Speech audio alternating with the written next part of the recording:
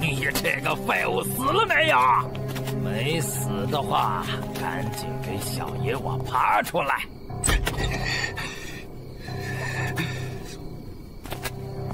不愧是淬体九重的天才，中了我那么大剂量的夺魂尸毒，居然没有马上断气。看在同为叶家族人的份上，就直接点儿送你上路吧。动手！少爷，咱这也是身不由己呀。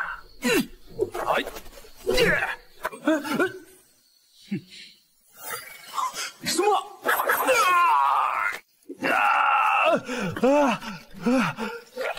我的手！我的手！一句话，动手之前，废话要少。你不是中毒受伤了吗？修为也恢复了。你想问我的修为为什么会恢复？那就说来话长了。我叫叶云，本是一个资深游戏宅。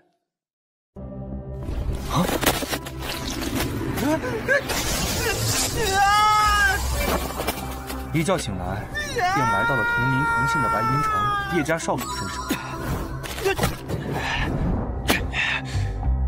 身体剧烈的反应和残存的回忆告诉我，我被叶家大长老的儿子叶坤下了毒。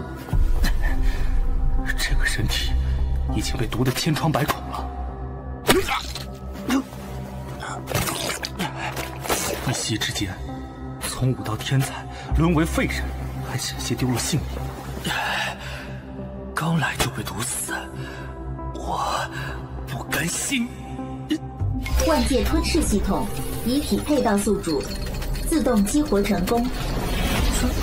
这是万界吞噬系统。检测到宿主体内有大量毒素，危害宿主安全，是否进行吞噬？不管是什么，只要有一丝活下去的希望。属性面板激活，储物栏激活，毒素已吞噬完毕。恭喜宿主获得800经验值，排山掌已升级为火毒掌。这是我的属性吗？吞噬毒素之后，原主的排山掌居然进化成了更高阶的火毒掌。哑巴啦！问你话呢？你的修为是谁帮你恢复的？当然是老天看不惯你们这些恶人，给我送了根超粗的金手指。你想干嘛？别过来！眼下这副身体刚恢复不久，体力孱弱，不宜恋战，得速战速决才行。检测到宿主实力太弱，赠送新人礼包1份，是否立刻打开？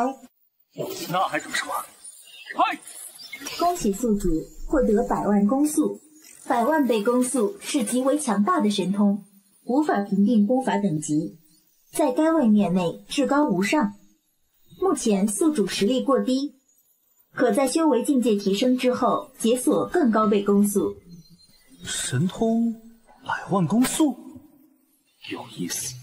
天下武功唯快不破，吞噬能力是我变强的捷径，而这100万攻速则是能立刻加强我现有战力。你还愣着干什么？趁他发呆，给我砍断他的四肢！是。3倍攻速。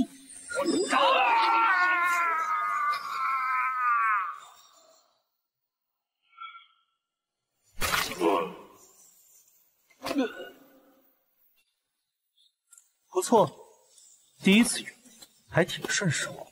看来速度增加的同时，还会对我的爆发力有加成。你为什么有这种速度？这种力量？你不知道的事情还多着呢。到阎王营了，明白了。吞噬！我的修为，你做了什么？吞噬成功，宿主获得300经验值。少爷，我错了，你就当我是条狗，饶了我吧。下一个，轮到你了。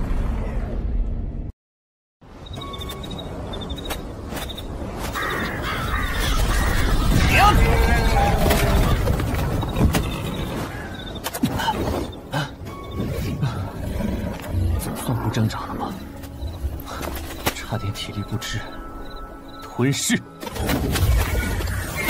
级宿主吞噬1只妖兽，后皮野猪王精血，获得100经验值。恭喜宿主达到淬体5重。好在通过这2日勤加修炼，目前的身体已从淬体3重升到了淬体5重境。不仅如此，还至少确定了几点。首先，系统不仅可以吞噬武者的修为，还能吞噬丹药、功法、灵石。方猴这狗腿子身上倒是藏了不少的宝贝。吞噬，吞噬时可以直接在体内融合成高阶丹药，增加修为。吞噬成功，1阶聚灵丹融合为2阶聚灵丹，宿主获得500经验值。第二，除了武者的修为外，妖兽也是吞噬的重点对象。1到9阶的妖兽，分别对应的是武者的1到9个大境界。吞噬妖兽亦能快速提升修为，获得50经验值。获得50经验值。不过，和吞噬武者修为一样，必须要检测到对象重创或者濒死才行。对象未重创，不符合吞噬条件。不过好在只要吞噬活物，便会恢复一定体力。掌心已经在愈合了。检测到西南方向30丈外有新妖兽群。最后也是最值得称叹的，系统还自带感知探测，倒省了我不少事。杀完这野猪群，也才淬体5重，想要升级，这些还远远不够。现在把黑月山脉外围的妖兽都吞噬的差不多了，本想趁热打铁，接着快速提升实力，没想到是结界。那为设了禁制，必须还得3大家族合力才能开启。明天再想其他的修炼路子吧。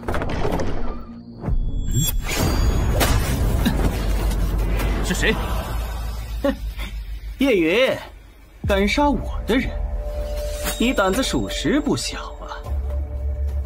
叶坤，除了叶坤，其他全都是淬体7重的修为的武者。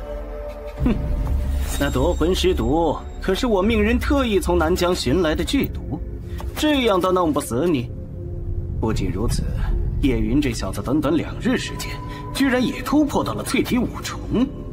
哼，没关系，想必是老天给我机会，让我再亲手虐杀你一遍。啊，好快！他什么时候？我的手臂！快上主！叶云，你这个小畜生，你竟然敢逆断本少爷的手臂！我要杀了你！别急，不只是手臂，你的腿别留了！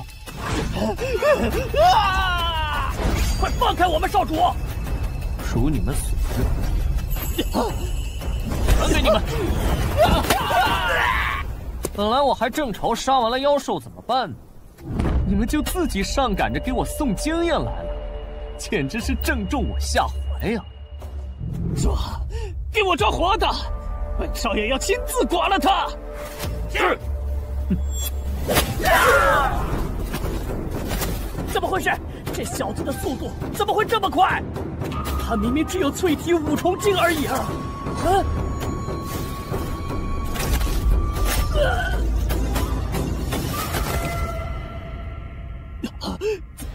怎么可能？这不可能！你别过来！喜欢给人下毒是吧？我警告你别过来！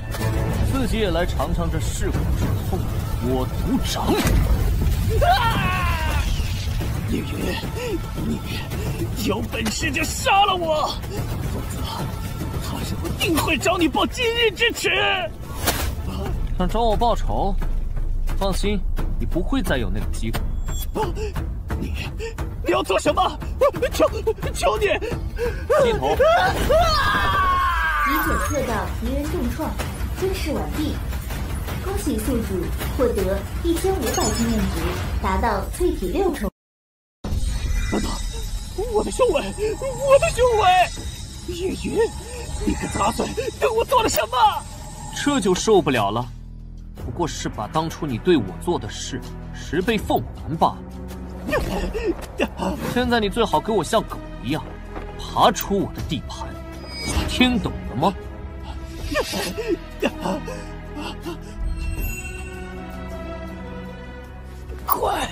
快去飞鸽传书，向大长老回来！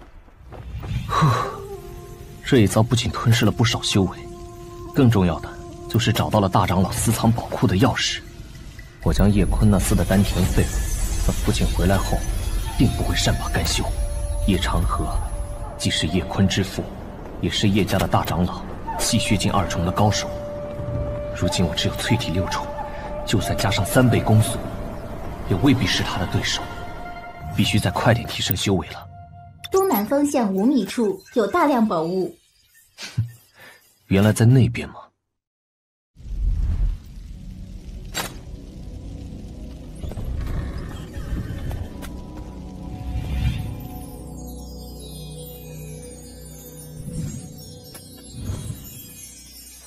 叶长河啊，叶长河，你这么多年来积蓄的宝物，可就全都归我了，给我吞噬！开始吞噬玄武精草，吞噬成功，恭喜宿主获得2000经验值。开始吞噬2阶真元丹5枚，吞噬成功，恭喜宿主获得2500经验值。开始吞噬灵光剑法，吞噬成功，恭喜宿主获得5学灵光剑法。开始吞噬，开始吞噬，开始吞噬，开始吞噬，吞噬成功，吞噬成功，恭喜宿主达到淬体9重。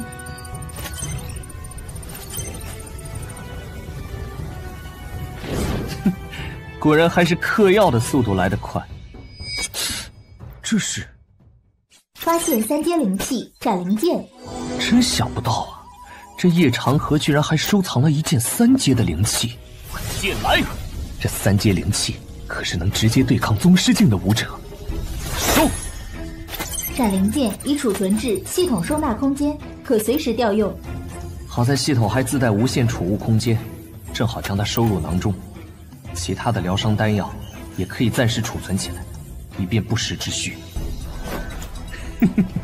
叶长河怕是做梦也想不到，他自己的兵器有一天会架在自己的脖子上吧。我亲爱的大长老啊，可别怪我先下手为强，谁叫你那蠢货儿子敢招惹我呢？差不多也该回去了，这地方已经没有什么东西可吞了。云少爷，我终于找到你了。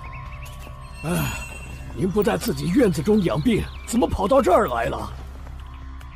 吴伯，你怎么来了？不说这个了，家主刚刚归来，正在到处找你呢，快跟我来！哎，等等！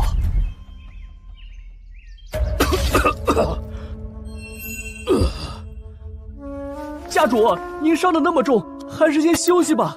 云少爷他定不会有事的。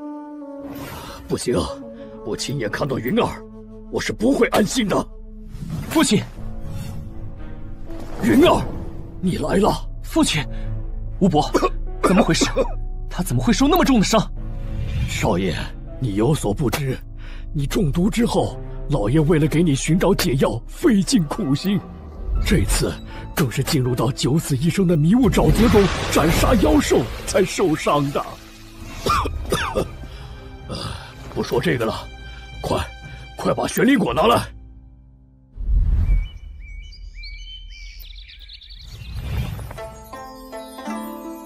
云儿，快把这个吃了，你那毒应该便能清除3成。玄灵果乃是2阶的灵药，效果就是解除剧毒并提升修为。剩下的为父再想想办法。父亲竟为了这只能去除3分尸毒的玄灵果，就拼上了性命。云儿，别愣着了，快服下吧。这位父亲对原主真是毫无保留的爱。这是云儿，你的修为怎么会？云儿居然在为我运功疗伤。儿子受到了高人的指点，毒已经解开了，修为也全部恢复了。如今的我已经是淬体9重境，父亲日后都不必再为我担心。我这里还有不少疗伤用的灵药，父亲服下后即刻就能恢复。7月28至30日3连更，敬请期待。这药也是那位高人所授？不是，是我洗劫了叶长河的库房。不仅如此，还废了暗算我的叶坤的丹田，让他成为了一个不能修炼的废物。云少爷居然不考虑后果去挑衅大长老一族的势力，家主势必会生气的吧？干得漂亮！想不到我不在的这一段时间，你这个臭小子还挺能折腾的，不愧是我的孩儿。家主，现在不是夸奖的时候啊！不过，云儿，你把叶长河的儿子给废了，他势必不肯善罢甘休。我虽为叶家之主，但这些年却因为修为停滞，在气血1重境被叶长河架空。如今其他8个长老中，有5个都已经铁了心站在他那边了，大有推翻我这个家主之意。你我父子2人今后必须时刻小心，以防奸人再行暗算之事。父亲不必焦虑，若是他们敢再来，我定让他们竖着进来，横着出去。里面的人听着，什么人？叶家主是吧？大长老下令，全族人即刻去议事堂议事，不得有误。就是这样，那叶云不仅打伤了我们的人，还将坤少爷折磨得生不如死，就连库房钥匙也被他抢了去，悉皆一空。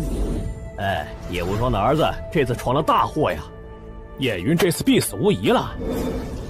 岂有此理！大长老，请为少爷报仇啊！叶云小儿，我要将你抽筋剔骨！可恶！居然敢对亲族同胞下如此死手！这叶云好大的胆子，简直畜生不如！是何人？竟敢在此造次！造次？哼！先对同胞下死手的畜生，是你们吧？叶云，小子，见到诸位长辈不先行下跪礼，我看你是越发没有规矩了。叶长河，不讲规矩的人明明是你，这会儿反倒还装模作样起来了。你什么档次？也配站在我爹的位置上？啊！什么？觉得理亏，没话说了。云儿，我来迟了。不迟，好戏才刚要开始。叶长河，你今日这番做派是什么意思？如此公然结党营私，是想要造反了吗？造反？哼！叶无双，你资质平平，要不是投了个好胎，能坐上这家主之位。要我说，这家主之位应该能者居之才是。诸位，意见如何？大长老说得对，能者居之，我等愿为大长老效力。3位长老，你们怎么也？家主，对不住了，我妻儿性命都还在叶长河手中。叶无双，若你现在亲手将你那废物儿子杀了，我便大发慈悲，饶你一条性命。哦，想做家主？那我就要看看大长老有多少能耐了。好快！小儿，这是不自量力！火毒掌，黑风掌！居然能和气血境2重的大长老打成平手！你这小子，这就按捺不住了，给你准备的惊喜还远远不止呢。进来！这是我的剑，去死吧！什么？你？大长老！他居然杀了大长老！死在自己剑下的滋味如何？死！叶云，你先是废了我们杨家看上的女婿叶坤，现在又肆无忌惮杀了叶长河，是彻底不把我们杨家放在眼里吗？云儿，你没事吧？没事。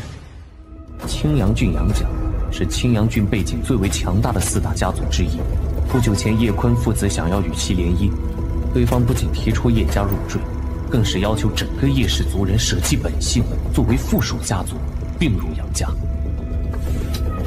原来今天的老匹夫如此硬气，就是要上赶着做你们杨家的狗。狂妄小儿！若你此刻自刎谢罪，我尚可留你步叶无双全尸。大哥，别和他废话，让我们先擒住这小儿，再斩杀了他老子，向家主禀明情况。老子，受死吧！什么？气血3重境，也不过如此。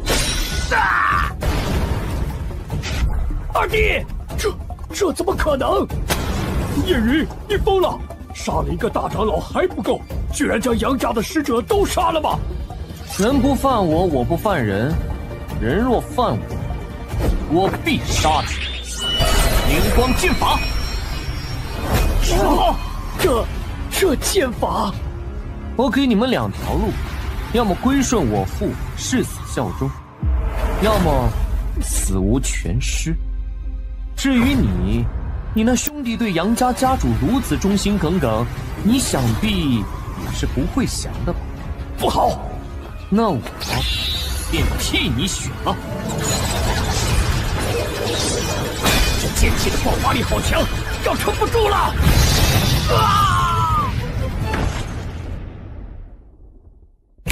吸头。吞噬成功，吞噬成功，吞噬成功！恭喜宿主获得6万经验值，恭喜宿主达到气血2重境，技能点已提升，宿主可使用5倍攻速。哦，看来只要突破了大境界，攻速便会相应提升。叶长河被杀，杨家的2位护卫也被瞬间解决，叶云的实力怎么会恐怖至此？为今之计，只能我等愿意臣服家主。今天若不臣服，只能落个身首异处的下场啊！迫于无奈之人，若将叶长河残党余孽彻底铲清，便可将功抵过。至于其中有5个吃里扒外的东西，为了修为，关入地牢，永世不得放出。什么？走！叶云，你如此嚣张树敌，若消息传到青阳郡，杨家势必不会与你善罢甘休，叶家迟早会毁在你手里。云儿，刚刚可有伤到？无碍，老父亲挂心了。如今叶长河的人都清理干净了，再也不会有人找我们的麻烦了。你是真的长大了，行事已经有了家主之风，日后家主之位传授于你，为父就放心了。对了，父亲，黑月秘境什么时候开启？距离3大家族合并开启黑月秘境还有10日。你问这个做什么？黑月秘境位于黑月山脉最深处，是久远时期强者遗留下的洞府秘境，由白云城3大家族一起看守。秘境之中灵气极为浓郁，实力强悍的妖兽横行，各种天才地宝更是随处可见，是武者修炼的绝佳圣地。为防止武者们无止境的搜刮导致资源枯竭，100年前白云城的3大家族合力将其封印，并商议决定3年方能开启一次。届时3大家族可以各自派出一些实力优秀的弟子进入其中，进行历练和夺宝。如今的杨家有多名气血境高手坐镇，传闻杨家大少爷杨龙战更是气血境巅峰的高手，若想与之对抗，必须具备更多的资本。看来这黑月秘境非去不可了。这个宝物的地点居然在深海底，幸亏我服用了避水珠。正南方向有宝物气息，这灵潭之下，居然还藏着如此厉害的天才地宝，吞噬！恭喜宿主获得4000经验值。多亏了这片灵潭，吞噬完之后，已经升至气血3重境。哎，这是……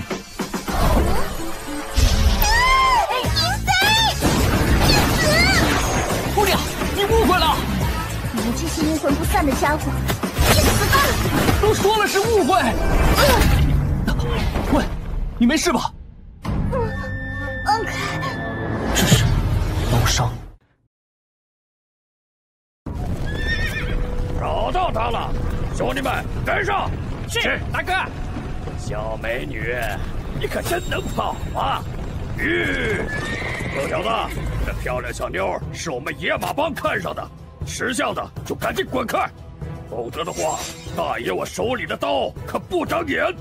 野马帮，白云城周边恶名昭著的马子，经常进城掠夺，打家劫舍，无恶不作。警告你，大爷我的刀只要出鞘，可是不见血不罢休。巧了，我也是。什么？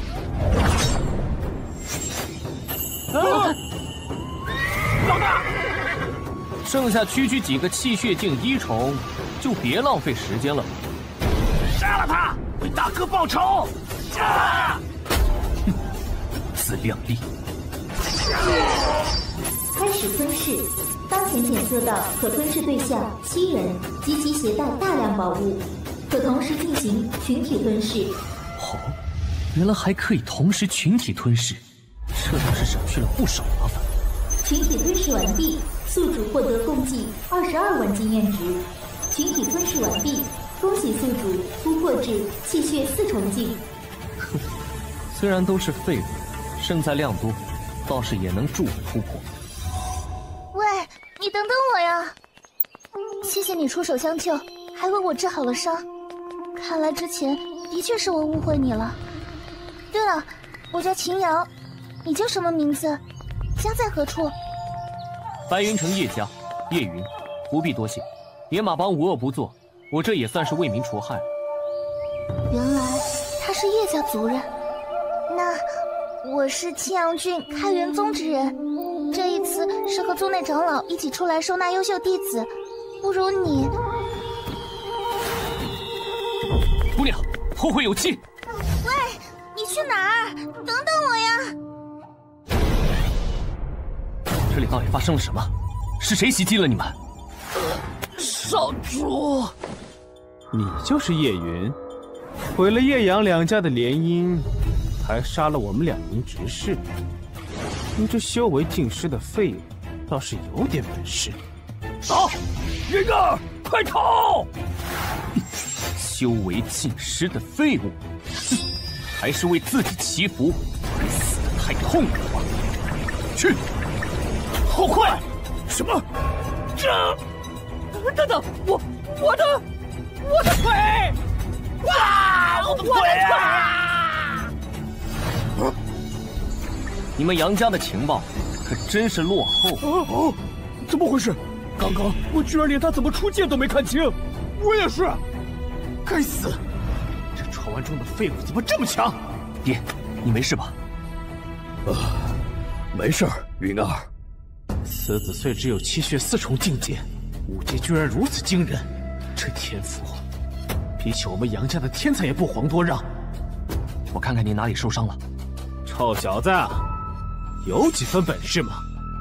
夜长河那傀儡死了就死了，你若能代替叶坤入赘我杨家，那我可以考虑放你们叶家一条生路。哦，放我们一条生路，你们也配？哼，敬酒不吃吃罚酒。那今日我倒要看看能够接住几招。青红剑法，来，闪灵剑。且慢，2位小友，听老夫一言。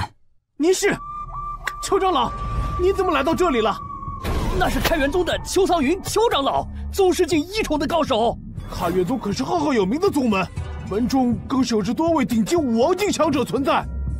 老夫此次前来是为了还叶小友一个人情，此外，出于私心，不知叶小友可有兴趣加入我开元宗？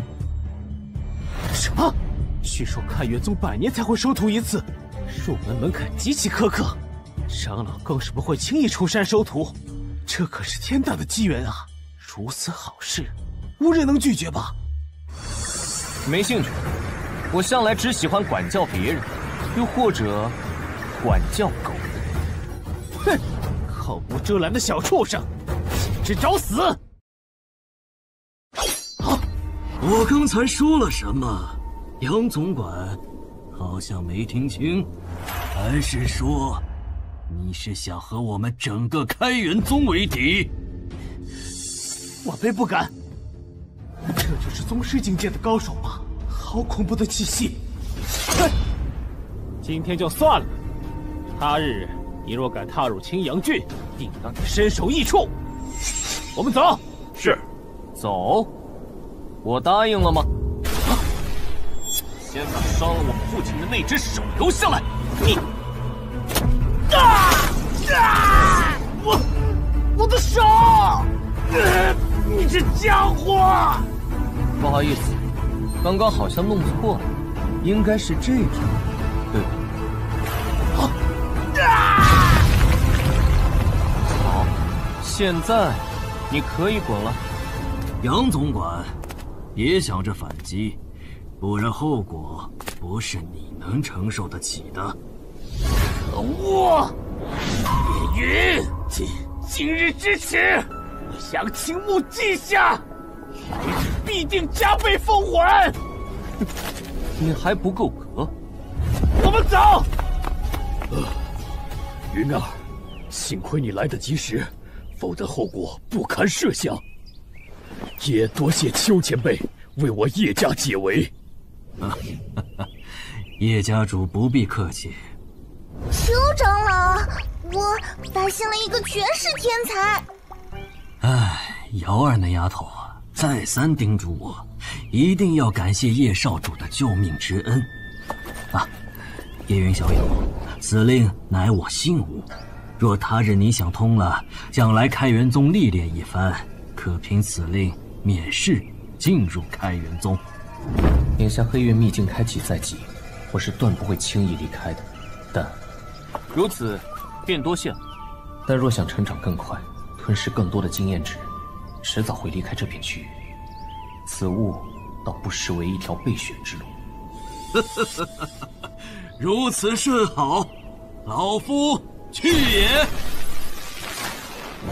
家主，虽说这次族中无人损伤性命，但先前打算参加黑月秘境的人选都受伤不轻，7日后的黑月秘境恐怕……父亲不用担心，我这里有些东西，或许能帮上忙。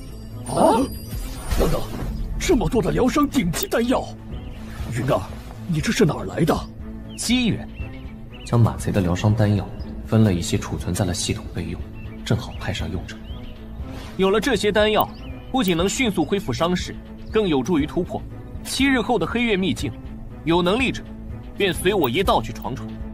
是，少主。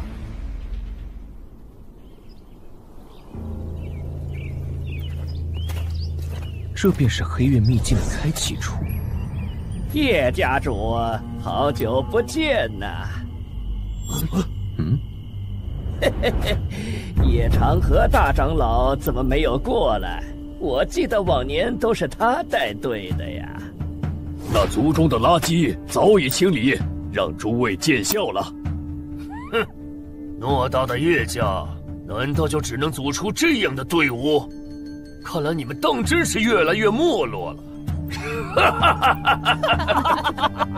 哎呀，郑家主，话不能这么说。今年叶家的队伍配置比起往年已经提升了，想来今年应该不用我们再额外照顾了吧？毕竟上次他们进了秘境，还被灵兽追着打。小爷我来助你们跑得快点吧！若不是我们的人搭救，可就死在里面了。周家主此言差矣，照顾还是需要照顾的。不过，今年嘛，轮到我们照顾你。什么？哦，居然是气血3重境，还外加一个气血4重。不过才短短数日，叶家族人居然集体突破了，这到底是怎么一回事？两位家主怎么一副没见过世面的样子？这秘境还要等到何时才能开启？哼，孰强孰弱，到了秘境自然见分晓。虽不知叶家得到了什么机缘，但还不配做我郑家的对手。好，那就拭目以待。开始吧！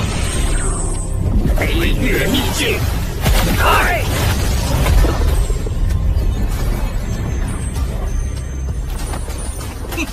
走！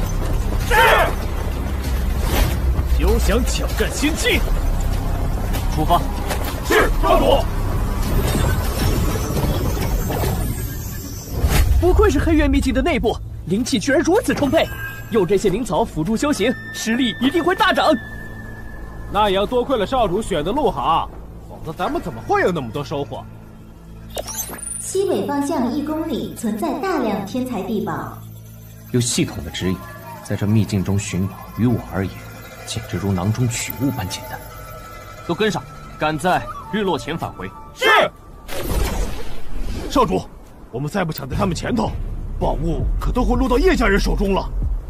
嘿嘿，真是一群傻子，冲得那么快，你懂什么？有这群替死鬼在前面替我们开道，若是碰上什么危险，自有他们应付。至于宝物，只需在最后关头杀了他们，统统抢过来即可。可是，若是我们在这里杀了叶云，叶家怎会善罢甘休？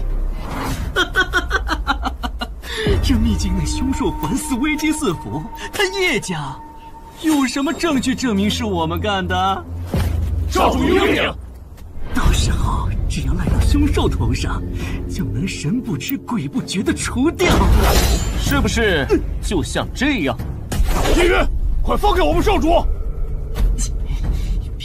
别担心，我可是堂堂周家少主，谅他叶云有100个胆，也绝不敢。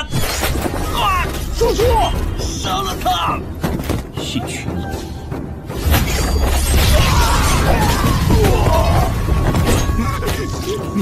叶云，你居然敢！为何不敢？我不仅敢做，还要斩草除根。叶云，你今日若敢杀我，我爹绝不会放过你。即使你们叶家全族都给我陪葬！周少主所言极是，不过，你周家有什么证据证明是我干的？我看这秘境内凶兽环伺，危机四伏，切实只要赖到凶兽头上，不就能神不知鬼不觉地除掉人了？这家伙是疯子，要快逃才行！别着急走啊，周少主，我还没有照顾你。温氏，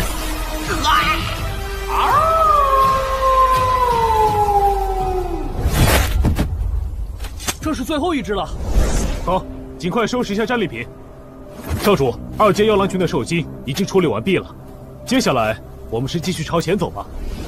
太忙了，哪怕是吞噬了周家队伍和一路上诸多的灵物，突破这气血5重，经验值还是远远不够。西南方向300米位置有3阶灵药碧渊幽果存在。3阶灵材，那可是宗师境的武者才能得到的宝物。所有人原地休整待命，我去便来。是。灵物周围必有凶兽守护，还是不要让他们跟着犯险。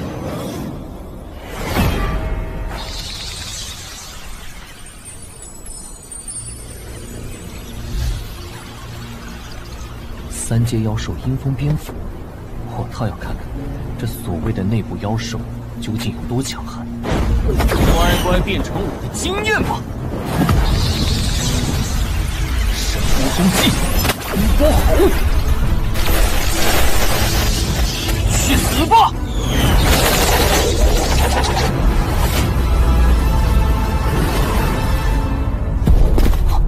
这是3级妖兽黑灵炎焰，那我先解决你们！任意践踏，剑来！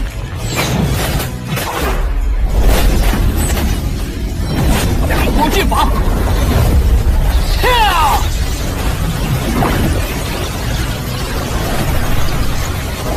都给我灭！来吧，吞噬！即将发动群体吞噬，群体完毕，宿主获得共计50万经验值。恭喜宿主突破至气血7重境，升了2个等级，这还差不多。这还多亏了这群妖兽，接下来这地渊幽火就归我了。呵呵，小子，这碧渊幽火是我看上的，识相的就滚到一边！就凭你，叶云，这个废物也敢这么狂！哈，就这点实力吗？啊，太令人失望。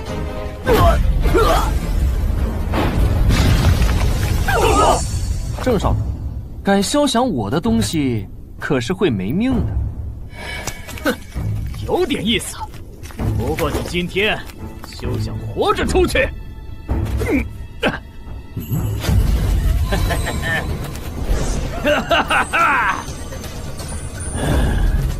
这下你死定了！师兄，少主这是2阶气血丹，吃下的瞬间可以短暂提升3倍实力。叶云这小子死定了！叶云，给你一个机会，现在跪下来当我儿子，叫我一声爹，老子就大发慈悲饶你一命。好好享受这最后1分钟吧，待会儿可别哭着找爸爸。差不多也是时候该回来了。云儿，哎呀呀，叶家主这一言不发的，可是在担心自己的孩儿受伤啊！哎，要我说，里面那么多妖兽，缺个胳膊少个腿的回来也很正常。说的没错，本就是凭实力说话，受了伤丢了命也是自己没本事。既然是老祖宗自古定下规矩，那大家都得遵守。希望叶家主可不要因此记恨我们2家。周家主说的极是，叶某确实是在担心自己的孩儿，不过我不是在担心他受伤，而是担心他玩疯了，停不了手啊！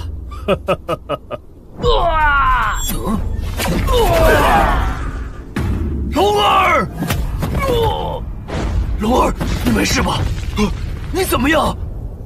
爹，疼，儿，好疼！这是叶云，全都被打断了。郑家主，你的好大儿在里面哭着喊着要找爹，我便好心帮你带出来了，不用客气。龙儿，说句话啊！我要让你碎尸万段！叶云，这是怎么回事？怎么只有你们叶家的队伍出来了？我们周家的人呢？哎呀，周家主，虽然我有意照顾了一下他，不过这秘境凶险万分，我也没有把握能照顾周全呀，是不是？小兔崽子，一定是你使了诡计，暗害了我儿，否则他们怎么会一个人都没能出来？郑迎风，你还要看戏吗？此子不除，日后必成大患。周家主，你这是什么意思？你是想坏了规矩不成？叶无双，这可怪不得我了。我今天定要留下这小兔崽子的命。周家主，你要是不守规矩呢，咱就有不守规矩的玩法。他竟然瞬杀了周元雷，等很久了吧，郑家主，轮到你了。别太嚣张！欠老夫一脚！花拳绣腿。什么？你怎么瞬间就到我面前？因为太慢了，看不清他的攻击了。就这点本事了吗？哦，我的枪！天哪，兽主这么强！没想到，老夫居然会败在你的手下。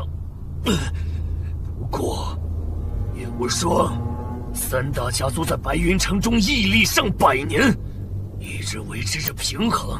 如今这个平衡被你们叶家打破了，我们两家的族人定会联手，到时候你们能承担得起吗？郑家主言之有理啊。叶云，若你今日肯放了我，我以后一定以你们叶家马首是瞻。对了，老夫还能在周家人面前替你斡旋。郑家主，你说的不错，三大家族在白云城的平衡已经太久了。那么从今往后，白云城只有一个主族，就是叶家。你说什么？周郑两家这些年来借着秘境试炼，明里暗里残害我叶家多少同胞，真当我们忘了？你们既然那么喜欢绑在一起，那就一同结伴下地狱。不，等等，你不能！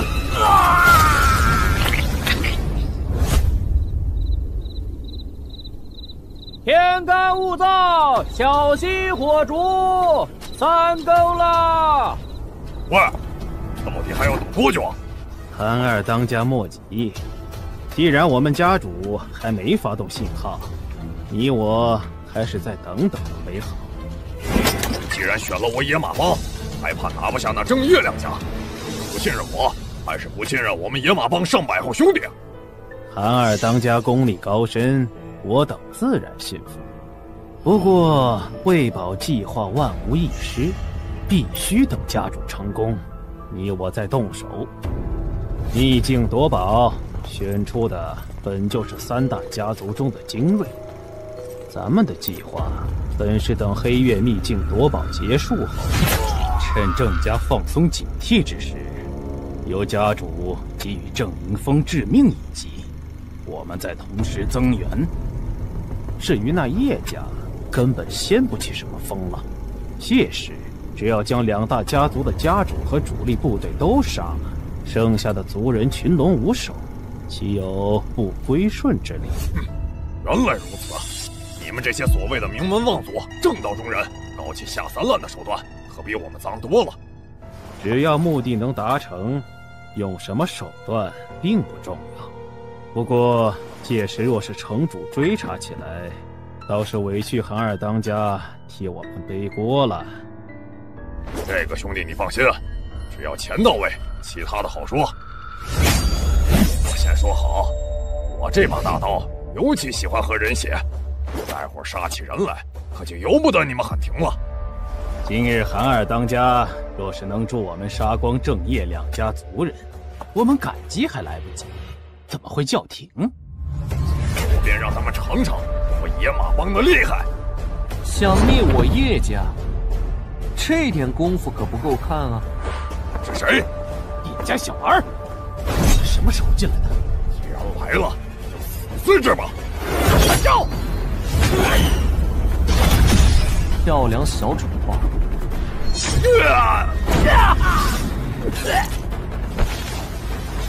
一起上，给二爷报仇！今日你们一个也跑不了！快来人！这是……这怎么可能？啊，对了，忘了提醒，你们的人已经先下去了。你们周家和郑家，连同野马帮都犯了3个致命的错误。这，别过来！第一个错误，你们不该惹叶家人。第二个错，你们不该认为有资格可以惹叶家人。第三个错误，你们偏偏遇到的是我睚眦必报的叶云。叶云，就算今天杀了我们也没有用，让城主问责起来，叶家也还是要完。凡不归顺者，必灭。云儿，父亲，你们来了，这里便交由你们清理了。我还要赶时间去郑家一趟。这还是我们认识的少主吗？啊，我就担心这孩子玩疯了，根本停不下。启禀家主，启禀少主，周郑两大家族中曾参与过暗害我叶家弟子的势力都已肃清。如今白云城中各宗族都表示为叶家马首是瞻。另外，这是抄家所得，有劳吴伯了。少爷客气了。此次劫难，幸亏叶儿机警，要是没有你当机立断，我们叶家恐怕要彻底消失在白云城了。报！主要少主即刻前去城主府问话。叶家少主这边请，城主已经等候多时了。这城主府的守卫还真是森严。爹，那人已经到了。好，那便是城主吗？晚辈叶家叶云，拜见齐城主。齐城主，这是何意？不错的身手，反应很快，如此年轻便达到气血9重，难怪能将周郑两大家族吞并，确实有点手段。齐城主，这是打算兴师问罪了？若我说是，你又作何打算？本就是他们两家想要谋害我叶家在前，难道我们要站着不还手吗？一味的忍耐只会成为刀俎鱼肉。若是齐城主连这点局势都看不清，那这城主之位，我看也该换个人当当。你这小子！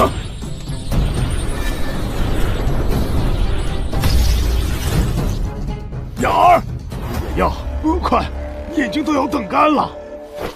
爹，这是什么情况？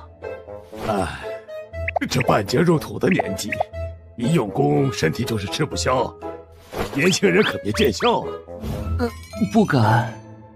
后生牛犊实在勇猛，你且放心，我今天找你来，并不是为了问罪于你。你叶家与周郑两家之事，我已经命人查清，原是他们起了杀心在先，又欲勾结马贼残害无辜，此等野心，死不足惜。那今日城主召晚辈前来，不知……我今日找你前来，只为拜托你一件事。我想让你护送我的女儿灵雅进入青阳郡开元宗，并在你力所能及的范围内保护她。什么？开元宗？我记得是那天见到的老者。爹，你明明答应过我的，为什么又要送我去那什么开元宗？灵雅，你已经不是小孩子了，总要自己一个人成长的呀。为父的身体每况日下，不能再分心照顾你了。你的天赋要比为父强，我已经教不了更多的东西给你了。开元宗才能够更快地提升你的实力，更何况我还给你找了个可靠的搭档。方城主，我好像还没有答应说要去开元宗吧？叶云，我也不和你绕弯子了。加入开元宗对你来说，百利而无一害。你个人的实力的确是很强，否则也不会受到邱长老的青睐。但是叶家光靠你一个人撑着是没有办法的。一时的武力或许可以威慑两大家族，但终归不是长久之计。日子长了，其他氏族难免会有反叛之心，届时会出现第二个、第三个周家、郑家。你总不能时时刻刻永远都守着叶家。最重要的一点，外面武者的天地是如此辽阔，我相信以你的实力和天赋，绝不甘心囿于一个小小的白云城。届时叶家只会成为阻碍你成长的桎梏。但是只要你答应我这个请求，直到小雅学成平安归来，我愿以白云城城主之位起誓，会保证叶家不会受到威胁和攻击。你觉得如何？方城主是不是搞错了一件事？如今的叶家早就今非昔比，不需要任何人的庇护，包括城主府。放肆！不许动！不许动！他们什么时候？方城主得罪了？这……叶云，你想干什么？少主，城主府守卫都已经被控制住了。做得不错。城外还有我们的人，随时听候少主调遣。方城主觉得我们叶家人如何？还需要庇护吗？这些人竟然全都是气血7重以上的身手，他们气息隐藏得如此巧妙，连我都没有察觉。短短的时间内是怎么做到的？跪下吧。从前那个内斗不断、一盘散沙的叶家早已成为过去式，如今的叶家不会再任人宰割，任何人都无法阻挡叶家变强的脚步。唉，罢了，看来倒是我预判错误了。不过，有一点你倒是说得很对。什么？外面天高地阔，也是时候去看一看。好小子，既然你敬酒不吃吃罚酒，那老夫也只好使出必杀技了。奉陪到底！你一个身强体壮的年轻人，欺负我一个手无缚鸡之力的残疾人，算怎么回事啊？我辛辛苦苦把女儿拉扯这么大，容易吗？不过就是想保护她，有错吗？叶云，你要是不答应老夫，我就哭到日上3竿，海枯石烂。我答应你便是，先松手。这都什么跟什么呀？君子一言，驷马难追。我家小雅日后可就拜托于你了。这本武技乃老夫家传内功，招式尽含阳刚霸道之气。可惜小雅乃一介女流，无法受及。今日老夫便传授于你，一点心意，全当此次之行的谢礼。金刚琉璃体，恭喜宿主获得地阶初级武学金刚琉璃体。既如此，那我便收下了。3日后，我定将方姑娘平安护送至开元宗。王兄，最近青阳郡城之中可是出现了不少陌生面孔啊，这是为何？弟兄，你是外地来的，有所不知，他们都是冲着开元宗公开收徒来的。开元宗是我们青阳郡乃至周围几个郡城最强的宗门之一，高手如云。如今公开收徒，自然会吸引不少武者前来一试。不过，据说开元宗收受弟子的条件十分苛刻，会有不少考验和试炼。因此，尽管每年都有大批的年轻男女前往开元宗参加考核，但最后能够留下来的，依旧是极少数的存在。嘿，这还不算，即便顺利通过层层试炼，也只能算外门弟子。真正能享受修炼资源的，只有那些内门弟子。照王兄所说，我还是不去凑那个热闹了。来，再走一个。小二，结账。叶云，你怎么都不说话？该不会是被刚刚那些人说的话给吓到了吧？害怕进不了开元宗？害怕？应该说是兴奋才对。白云城不过是北域的弹丸之地，青阳郡果然要大得多，想必也要精彩得多。这开元宗可千万不要让我失望。兴奋？哼，你个自大狂！先说好，待会儿可别扯本小姐后腿了。开元宗依青牛山而立，只有爬上青牛山，才能达到开元宗山门。这第一个挑战就是攀登石梯啊，看样子好像没有什么难度，你说是吧，方大小姐？可恶，这家伙居然如此游刃有余，定不能让他看本小姐出丑。再磨叽下去，天都要黑了。等等，叶云，你干什么？帮你。他突然离我那么近干什么？不会是想抱我上去吧？这样快点。别乱动，抓稳了。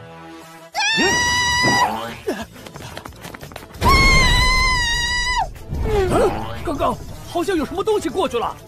臭爷爷，你快放本小姐下来！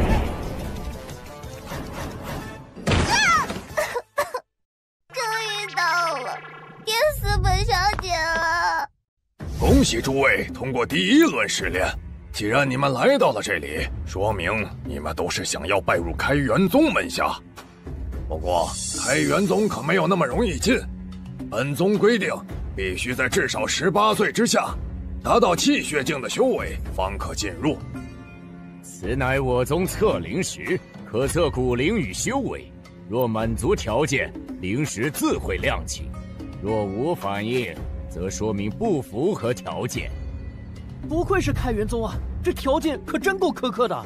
别抱怨了，快去排队吧。哎，人好多！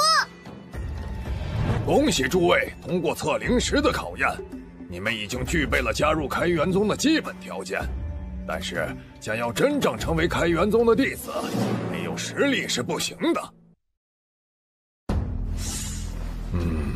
足足还有40人呢。接下来，你们还需要进行第2次测试，跟我来。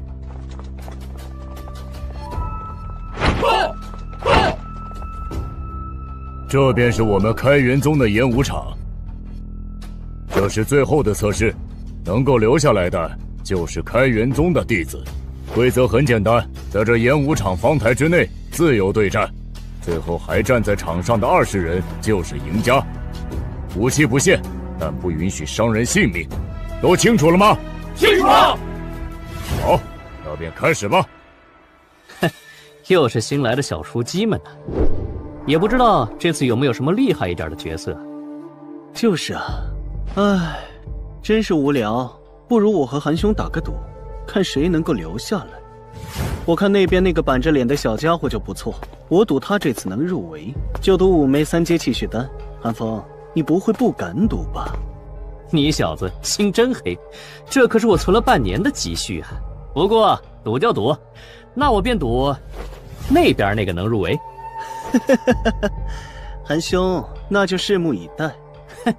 待会儿若输了，可别哭着反悔。陈平啊，陈平，来之前我可是打听过了，这曹冕可是曹氏一族100年难得一见的天才。听说4年前才15岁的他便突破到气血4重了，如今更是达到宗师1重的修为。而你居然敢将赌注压在一个名不见经传的小白脸身上，要我说，今天这气血丹我拿定了。那么，决斗开始。叶云，这些人看起来不好对付，待会儿我们可以相互掩护。指示。我要行使此物，不知可否？这是邱长老的信物。什么？既然早已得到邱长老的认可，叶云可免试通过，其他人不许对他出手。叶云，你就待在台上观战即可。啊！遵命。叶云，你不是应该和我并肩作战吗？大小姐想历练，总不能时时刻刻都靠我庇护吧？若是连外门弟子测试都无法通过，难不成还想要我护你一辈子？谁要你护一辈子了？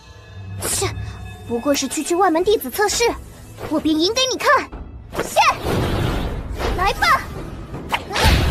对付自尊心极强的方灵雅，激将法还真是百试不灵。我虽答应了方雷保护他，但比起时时刻刻的看护，令他尽快成长变强，才是最稳妥的。而唯有实战，才是变强的最快途径。免试，看来这次是我赢了。可恶，你是不是早就知道了？若事先没有打听清楚，我又怎么敢轻易下注呢？只可惜韩兄你自视甚高，迷糊入局而不得知。话别说太早，若是那曹冕也能晋级，我便不算输，定夺平局。看招！我已经击败5人了，目前场上大概还剩23人。不知为何，被他说了那番话后，反倒是没有那么紧张了。哼，有破绽！你跑不了了！不好！成为我剑下的冤魂吧！太弱了，像你这样的女人，来什么开元宗啊？早点认输，不然本少爷玩大了，可是会直接扭断你脖子的。可恶，那双洞察一切的眼！无论如何，嘟嘟不想被他看扁。送你一句话，无论什么时候，就是。小看女人，可是要栽跟头的。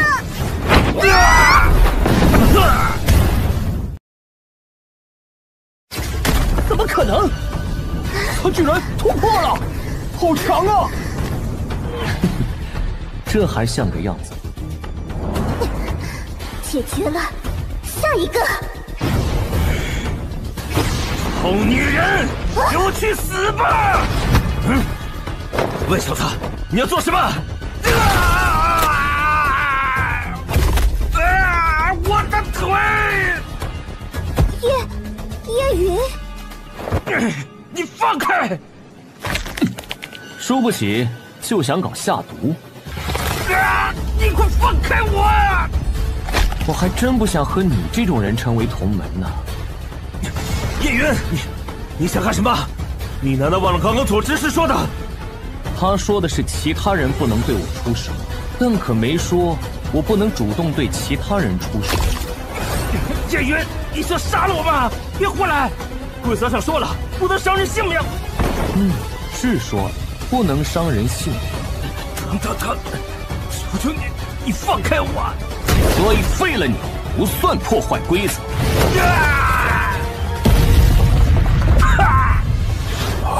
刚刚曹冕那一掌，可是直击方灵雅的命门而去。若是没有叶云阻挡，他必定命丧当场。靠我二人，却连叶云的身形都没有看清，真不愧是方师叔看中的弟子。只是我实在不想和这种卑鄙小人做同门，我这样做没坏门规吧？没有，没有。刚刚多谢你了。别松懈，还剩不少对手呢。可恶！韩兄的5枚气血丹，我就不客气的收下了。叶云，我记住你了。哎呀！差不多，应该快要结束了。承让了。是在下技不如人。我认输。停！剩下的20位通过考核，从今天起，你们正式成为开元宗的外门弟子。终于结束了。这个萧文清以及胡伟都是日后值得注意的对手。所有弟子随我前来，先去事务阁领取你们的身份玉牌和其他杂物，都跟上。咱们整个开元宗有7大主峰、36次峰、300小峰，其中7大主峰乃我开元宗修炼核心，资源最佳，但只有内门弟子才能进入其中。要是有人擅闯内门的话，便会被主峰上所示禁制，轰杀成渣，切记不可误入。除大殿之外，我宗内还有炼灵阁、藏宝阁、事务阁、决斗场以及7层堡为核心区域。炼灵阁以36间石室隔开，内设强力聚灵法阵，可供全宗弟子自行修炼所用。藏宝阁乃我开元宗收纳珍宝之处，天材地宝、武技丹书、神兵利刃尽收其中。刚刚领你们去的事务阁，便是开元宗的任务站以及提供日常杂物所需之处。至于决斗场和7层宝塔，你们资历太浅，待日后再接触了解不迟。你们刚刚都拿到各自的玉牌、储物袋和入门奖励的5枚灵石了吧？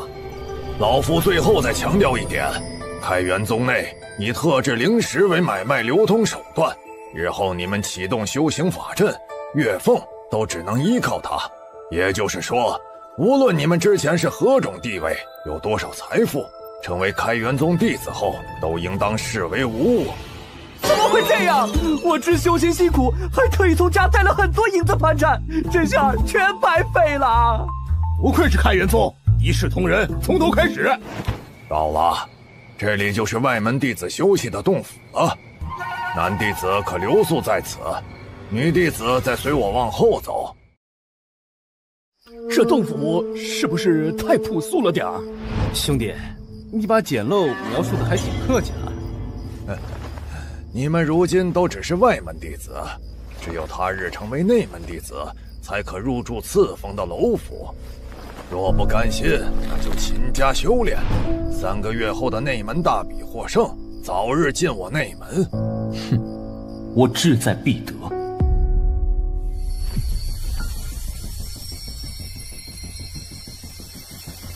获得6000经验值，6000经验值，6000经验值。原来如此，将灵石置于这聚灵阵中，便能获得灵石本身3倍的灵气。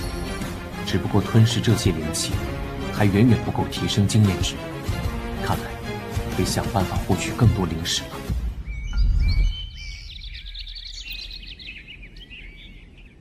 鹏哥，干嘛还要来15阁啊？你最近缺钱花？少打听！先前被陈平那小子坑了我5枚气血丹，简直是血亏。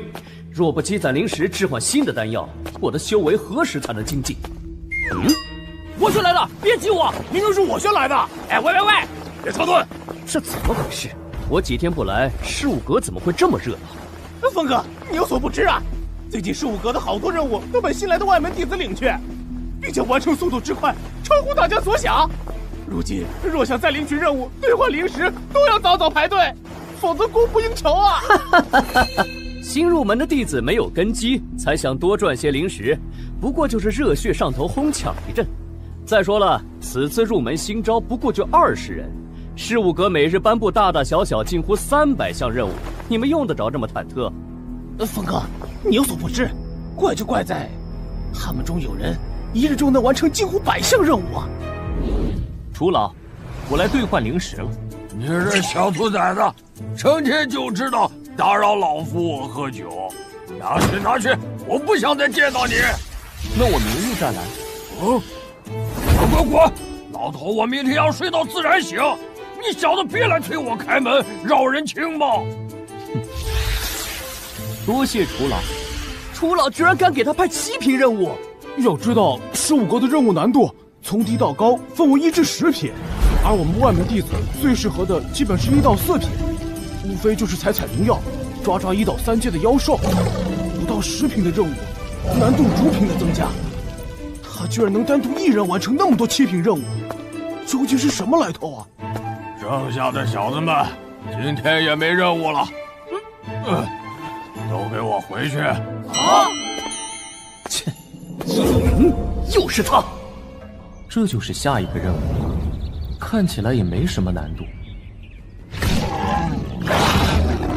擅长团队作战的3阶疾风狼群，看数量，大概有30，不，至少40只，且质量全都在头领级别的。这次可真是赚了，就剩2只用来完成15阁的任务。其余的狼群，都变成让我变强的垫脚石吧！群体吞噬，全开！群体吞噬完毕，宿主获得共计360万经验值，恭喜宿主！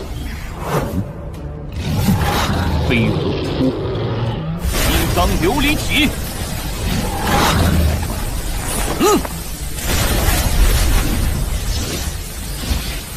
宿主已突破至宗师1重境，技能点已提升，宿主可使用10倍攻速。这金刚琉璃体不愧是地阶武技，确实够霸道强悍，攻速也相应提升了。按照目前这个修炼速度，下次让楚老给8品任务吧。叶云，把你手中的妖丹留下。你认识我？何止是认识，自从你招惹到我的时候，就注定了你的结局会很悲惨。不过我这个人也挺大度，只要你现在乖乖上交妖丹，我可以考虑放你一马。哦，方哥，和这小子废什么话呢？我带兄弟几个直接把他弄残弄哑，他的东西自然就全归我们。刚刚我都瞧见了，他从楚老那换到了不少灵石呢。王师兄，咱们这样伤害同门，真的没事吗？回头要是有执事或者长老问起，怕什么？弟子做了任务，缺条胳膊断条腿，不是很正常？咱们只要咬死了不说，谁能查到？动手！是。小子，你死定了！方哥，你就在边上歇着，看我们把这小子打得满地找牙。用力顺法，嗨！这阵子居然在吸收我的灵气，倒是小瞧了这些杂人。叶师弟，刚入门没见过咱们开元宗的幽灵阵吧？阵法会不断吸收灵气，令人逃脱不开，而且施法的人越多，束缚的力度就越强。被10人困住的滋味可不好受吧？乖乖把东西交出来，你还能少受点罪。不过就这点力量，还想困住我？金刚幽灵体！什么？嚯！怎么回事？我才半日功夫，这小子竟突破到宗师境了，怎么做到的？叶云，我杀了你！10倍攻速！有句话还给你：从你们觊觎我东西的时候开始，就注定了下场会很惨。叶云，叶大哥，叶大爷，求你别杀我！你有什么想要的，我都给你，饶了我吧！你倒是识时务。这是我们所有的灵石，还望叶大爷笑纳，饶了我们吧！你们的命难道就值这点钱？我们既然是老弟子，应该有不少家底吧？储物袋，每个人都带了。我们入门以来的全部身家都在这儿了，还望您大人有大量，饶我们一命。看来是囤了不少好东西。行了，那你满意了，我们就先回了。您放心，今天的事儿我们绝不会说出去一个字。等等，什么？叶云，你这厮居然出尔反尔！我的耳朵！我什么时候出尔反尔了？我答应了留你们一命，但可没说会毫发无伤啊！你们自己说过，出任务缺胳膊少条腿的是常事，对吧？叶云，你后会有期了。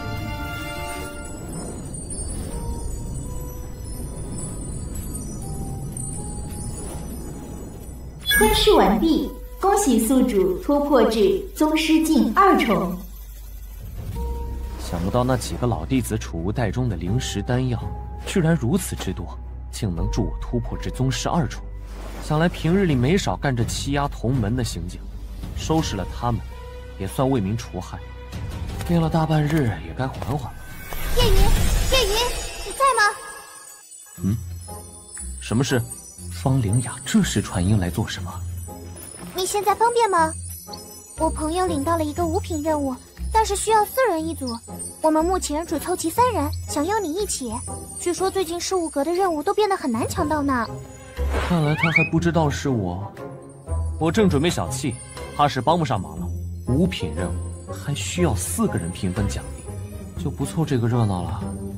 知道了，那算了，你好好调息吧。萧公子，抱歉，我朋友说他需要休息，我们另寻他法吧。如今哥哥，没关系，我们再找找其他师兄弟吧。这样啊，那可真是太可惜了。每周5 10点更新。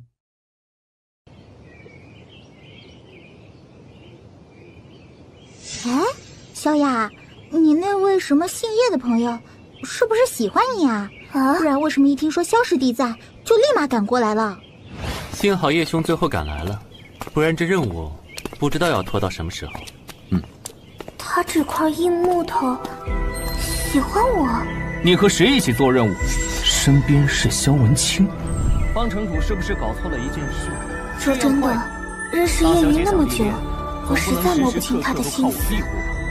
这个人做事永远是出乎我的意料。唐师姐，你误会了，我觉得叶云他应该没有那种心思。别再说这些了，我们快点跟上他们吧。哎，小雅，等等我！哈哈，不知道之前林雅有没有和你说过这次任务的情况？这次的任务有点危险，我们必须想办法到达密林中心的黑水沼泽处，拿到噬阴古花。据说此物是阴寒大煞之物，但极为神秘，鲜少有人能寻到。若是路上碰到妖兽倒还好说，最麻烦的是黑水沼泽产生的毒瘴，一旦吸入，会立刻侵蚀武者的五脏六腑，哪怕侥幸不死，也会沦为残废。既然任务那么难，为何一开始就找上他们？找那些宗师境的师兄弟，不是省力得多？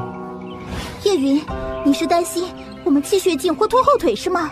人家萧师弟明明宗师境3重了都没嫌弃我们，你倒好。叶兄是在怀疑我？哼，实不相瞒，之所以邀请你们组队，是因为我有特殊的手段可以保证任务成功。此物唤阳元丹，是我家族秘药，服用之后可以无视毒瘴1个时辰，让你们在黑水沼泽之中保持良好状态。干活的时候有2位美貌佳人作伴，赏心悦目，岂不比成天看一群大老爷们扎堆强？啊！萧师弟，你可真会说话。是吗？快服下吧，单靠咱们的肉体，肯定是扛不住这毒瘴的。萧师弟，你真的是人太好了，想得真周到。你们怎么不服用丹药？这里面的阴寒毒瘴还是很厉害的，好不容易通过外门弟子考核，在这里丢了性命，可就不值了。好啊。好了，趁着药效还在，咱们快走吧。就在前面，大家快跟上。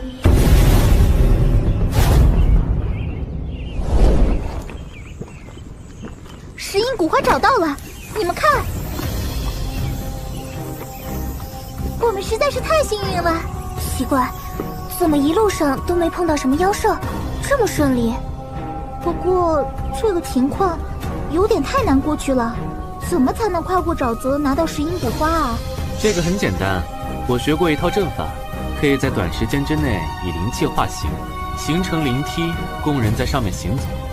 不过这个阵法精妙，需时刻有人操控，所以需要麻烦云兄去采摘噬阴古花。可以，我去。他一个人去太危险了。林雅，你境界高些，可以前去照应叶兄。唐师姐就留在此地给我护法。没问题。七星踏天阵，走。好，叶云，你觉不觉得有点蹊跷？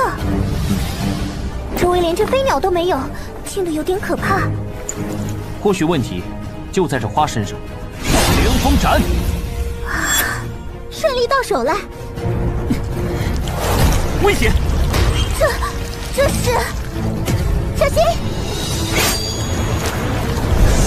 你们俩别站太远，我的灵剑一共只能维持7步。好像有什么东西要出来了。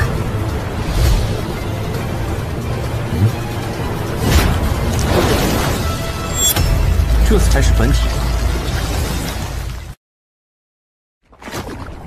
看来这一路消失的妖兽，都是被其诱惑，成为他的养料了。林雅，快躲开！叶兄，林雅，不可恋战，去了内花，速战速决。不用你说，自有决断。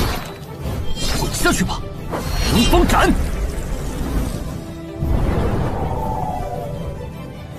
来。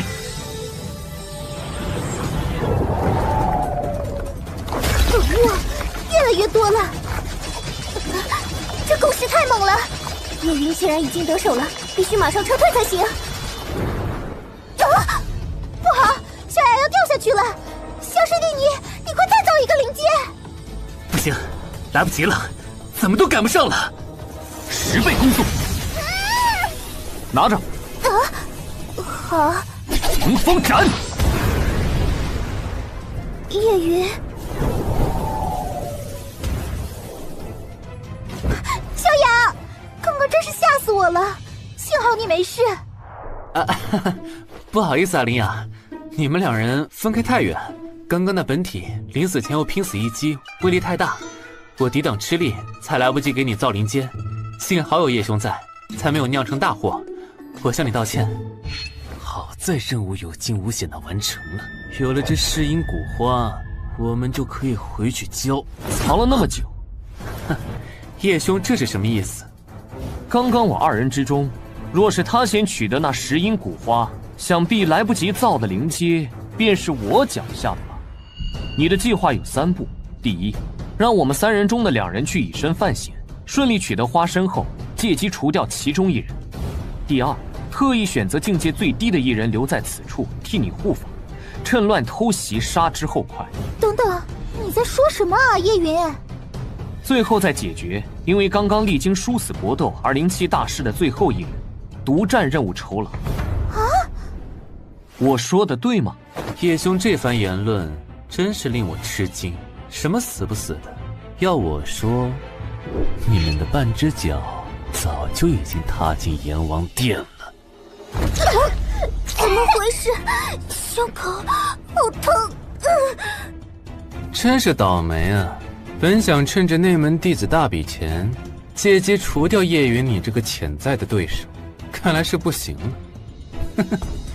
不过我可没骗你，这丹药虽能抵御毒瘴，但只要发动内力，便会遭到反噬罢了。怎么会？萧师弟，你怎么能骗？躲远点！小心！你很聪明，想来也没吃下丹药吧？虽然棘手，看来也只能在此解决你了。是吗？你对自己还真有自信。你的确是个不错的对手，让你就这么死了，还是怪可惜的。去！哼，你我之间，只能你死我。怎么可能？他明明境界实力都在我之下，但速度之快，让人完全反应不及。这速度简直太恐怖了，根本没有反应的时间。我的扇子，强大到令人胆颤。想要我的命，你还不够格。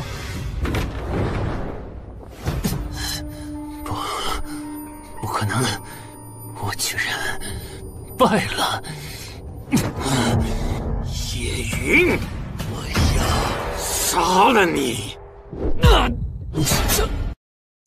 别动，不然下一边死的就不仅仅是你的肩膀了。不可能，你明明服了丹药，你刚才难道是在假装？哼，尔虞我诈可不是你一个人的专利。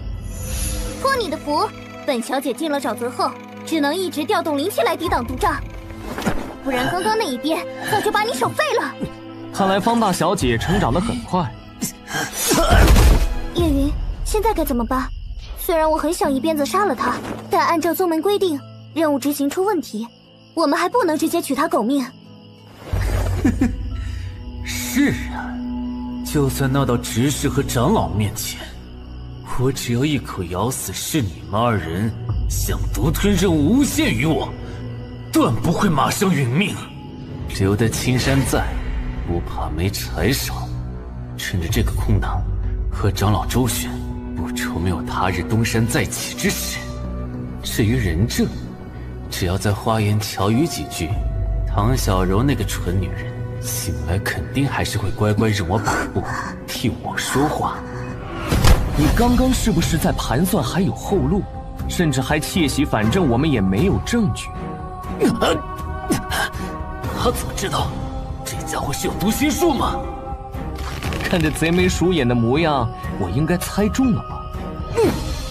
不过，我告诉你，你的如意算盘已经被我彻底打烂了。真是倒霉啊！本想趁着内门弟子大比钱，借机除掉叶云你这个潜在的对手，看来是不行了。我可没骗你，这丹药虽能抵御毒瘴，但只要发动内力，便会遭到反噬罢了。躲远点！小心！这是刘饮石，你是什么时候？不对，族在宗门中是一祸难求，有家无室，你怎么会有？你想不到的事情还多着呢。太好了，有了这留影石，不求他不认罪。据说在任务中残害同门，可要受到81日的雷刑尸身的重罚。快把这家伙绑起来吧！不急，在把他送回宗门之前，你想干什么？我还有点利息要收呢。救命啊！这家伙是疯子！温氏来救救我！带回去交差吧。嘿，人渣，这都算便宜你了。他如今功力尽废，路上应该会老实点。好吧。方丽雅，你怎么了？雨，好冷啊！小心！这是……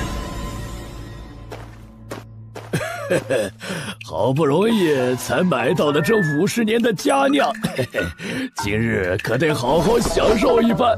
就算天皇老子来了，也绝不开门。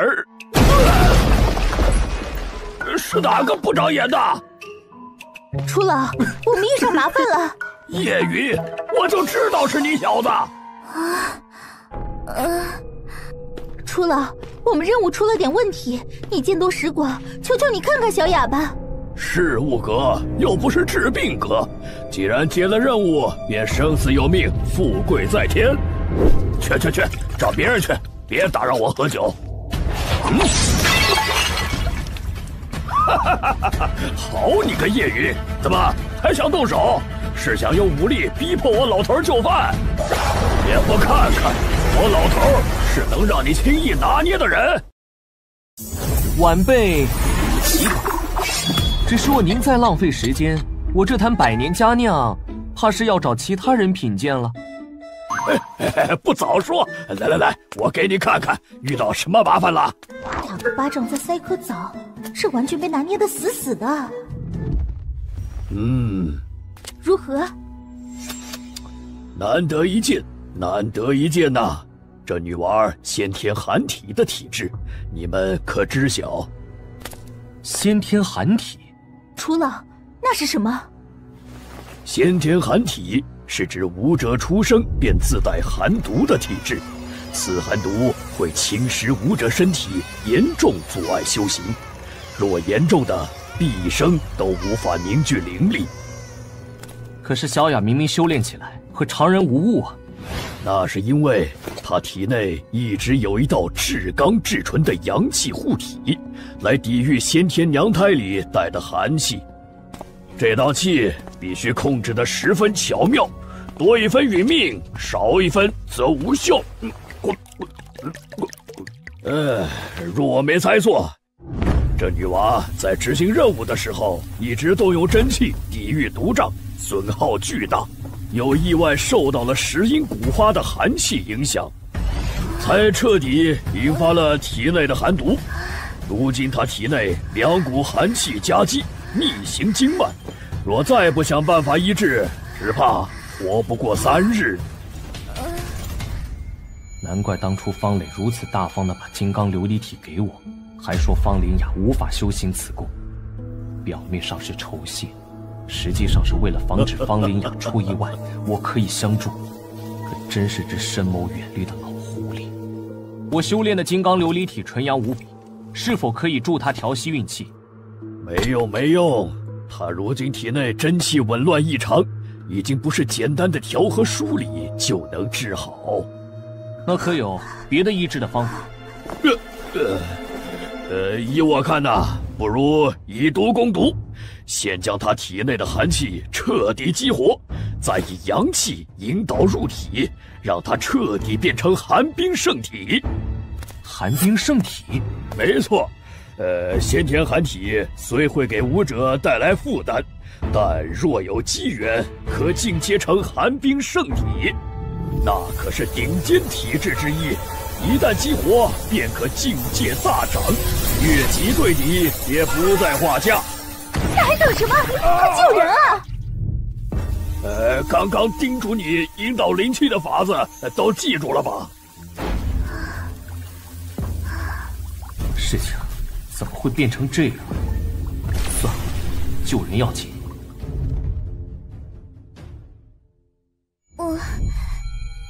这里是小雅，小雅，你终于醒了！啊，师姐，我们不是在执行任务吗？怎么会在这儿？当然是那靠谱的叶师弟送我们回来的。靠谱？我记得之前做任务的时候，你不是还对他颇有成见吗？如今怎么……哎呀，我之前一直觉得他是个不近人情、毒舌连篇的小子，后来才发现是我汤小柔有眼无珠，他简直就是咱们开元宗建宗以来的宝藏。到底发生什么了？你不知道，当时你晕倒之后，他虽然一言不发，但全程将你抱在怀里，替你寻医。我已经替你解了，你带上这个垃圾萧文清，我们速回开元宗。好，而且啊，当时我以为他导气完毕，接下来什么步骤？这一颗是可以激活寒冰圣体能量的冰魄丹，只要服下，再运功调息7日便可。算你们幸运，找对了人，整个开元宗也就老头我有此一颗。太好了，除了，那你快救救小雅吧。哼，开玩笑，你当我老头是大善人？这丹药那么宝贵，想要就拿出500灵石来换。500，这也太多了。外门弟子1个月俸禄是10枚，内门弟子1个月也不过20。哼，这里还有1000灵石，剩下的就请楚老再喝几坛佳酿。识趣识趣。不过你如此慷慨，老夫我倒是有点好奇，这丫头是你什么人？受人之托，忠人之事。治疗你需要500灵石，他二话不说就全掏了，还给了双倍。这么有魄力的男子，整个开元宗我还从未见过。你就说是不是宝藏？原来如此，看来我得想办法好好答谢他了。冰魄丹价值连城，叶云居然那么大方，换作是我，也未必能做到如此慷慨。答谢？我看你以身相许还差不多。毕竟你们俩坦诚相见，在文池中待了整整3天3夜呢。什么？我和叶云在温池中待了3天3夜？啊！小雅，你别晕过去啊！楚老说你还要运功调息7天呢。你说的可都是真的？千真万确，那名为叶云的弟子一入门便行事嚣张。他仗着有邱长老做靠山，平日里欺辱同门，肆意剥削弟子财物，将我们几个积攒了10年的宝物尽数夺走。这分明是挑衅叔叔您在开元宗的地位。看来是那邱苍云老眼昏花，收了个不知天高地厚的臭小子进宗。叔叔，邱长老可是秦宗主半月前新授，得到秦宗主灌顶传功的第10位长老，如今已经突破至超凡境4重。不必担心，不过是宗主感念他救了女儿秦瑶，略微赏些甜头罢了。不过是个新晋长老，根基未稳，难道还能骑到我头上？至于那叶云，我会让他彻底知道，在开元宗得罪我韩家人是什么下场。叔叔高明。嘿嘿，叶云，日后你休想在开元宗有好日子过。来开元宗已满1月，许是最近境界等级变高了，实力提升变得很缓慢。要想短时间内有大的提升，得想想别的法子才行。哎，听说了吗？今天决斗场那边有人已经4连胜了。啊，这么厉害！走，看看热闹去。决斗场，我记得是一个公平公开的对战场所，在那里同门之间可以以灵石或者灵药兵器一类为赌注对战。如此可以获取灵石的好去处，你自己去吧。怎么少得了我？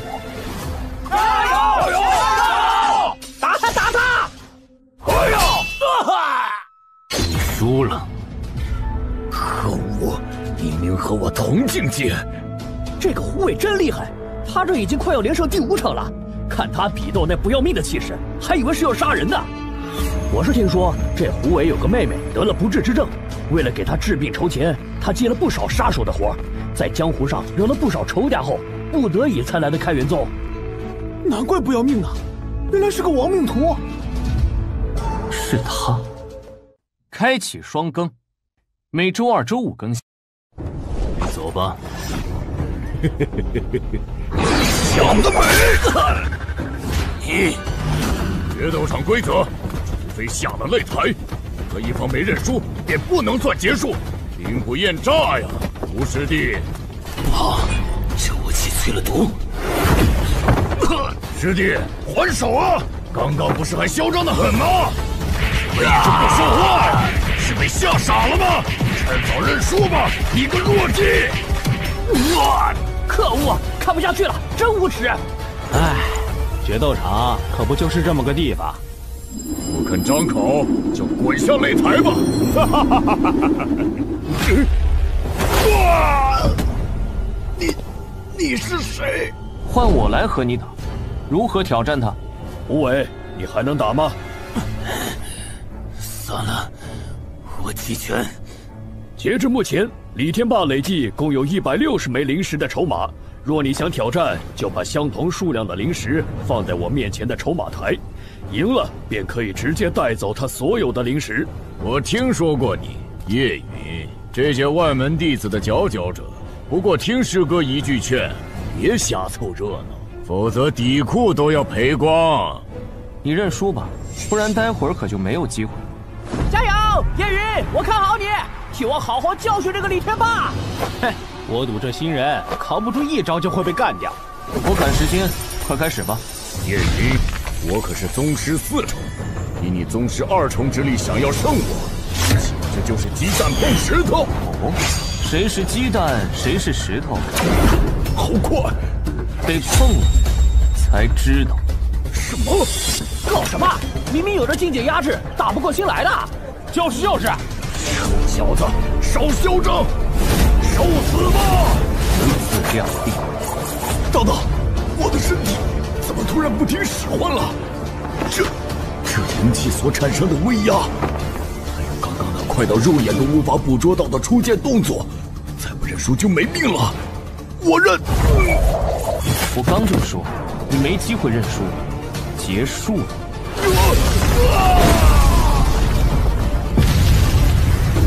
刚刚发生了什么？我几乎都没有看到他出招。只是，这个怎么判？他晕了。这是你赢的灵石，拿了就赶紧走人。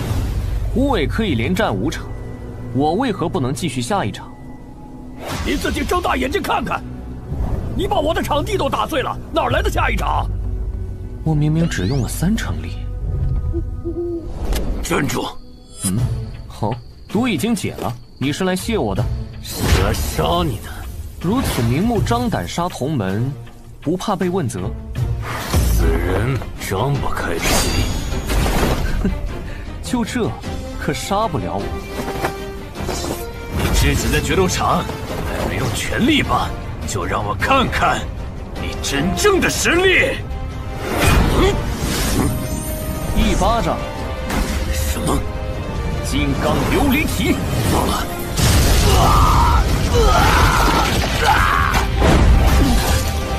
我的实力就是一巴掌可以结束你。第一次试着将金刚琉璃体所产生的灵力操控了一下，没想到破坏力如此惊人。若日后修治圆满，威力可见一斑。是我技不如人，你杀了我吧。认输的倒挺爽快。临死之前，你有什么遗言吗？青牛粗狐狸，我的妹妹，麻烦将我在开元宗的所有积蓄烧给她，但不要告诉她我死了。你动手吧，死在你手里，我无悔。你走吧。啊！你不杀我，为什么？世间哪有那么多为什么？杀你一时兴起，不杀你也是一时兴起。反正捏死一只蝼蚁，易如反掌，不是吗？哈哈哈哈哈！这是根本没把我放在眼里的意思吗？随你怎么想。哼，我胡伟向来都是公平买卖，不喜欢欠人情。小心6长老寒贤，是他花钱令我取你性命，多谢。这么荒凉的地方，居然有这么多宝贝，若不是系统提醒，我绝不可能发现。吞噬！通知：开始吞噬七星沙流草，群体吞噬完毕，共计获得320万经验值。恭喜宿主突破至宗师3重境。开元宗目前共计有10位长老，他们平日很少待在宗门内，只有内门弟子大比等大型活动中才会主动出现。武力最低的都有超凡境1重。按照武力值从高到低依次排名，韩贤位居第6，与排在第10的邱长老不同，手段以雷厉毒辣、说一不二著称。通知：正南方向发现宝物气息。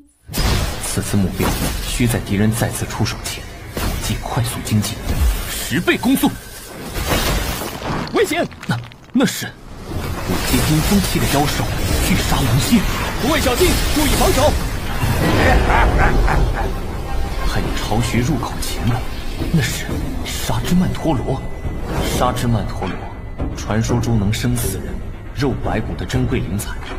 看来是这些人想要取花，却被妖兽误会是来破坏巢穴的，才有此一战。不行，这妖兽的攻势太猛了，他还会随时调整站位，根本接近不了曼陀罗。再这样下去，恐怕他还没死，我们得先耗死在这儿。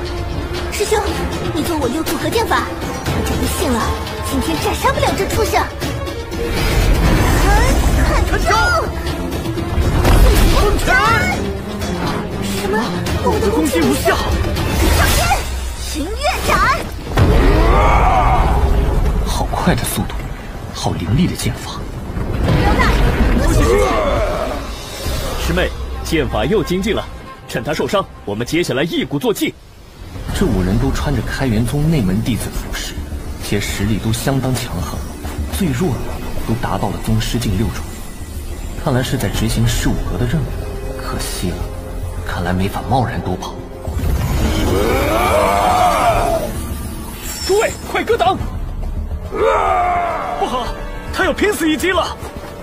他是想和我们同归于尽，怎么办？师兄，我们要终止任务吗？撤！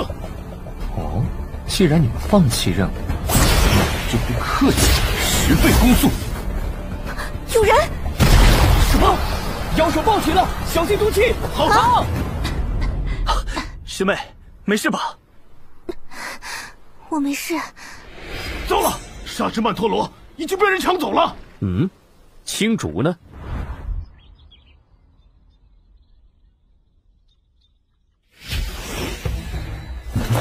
香气。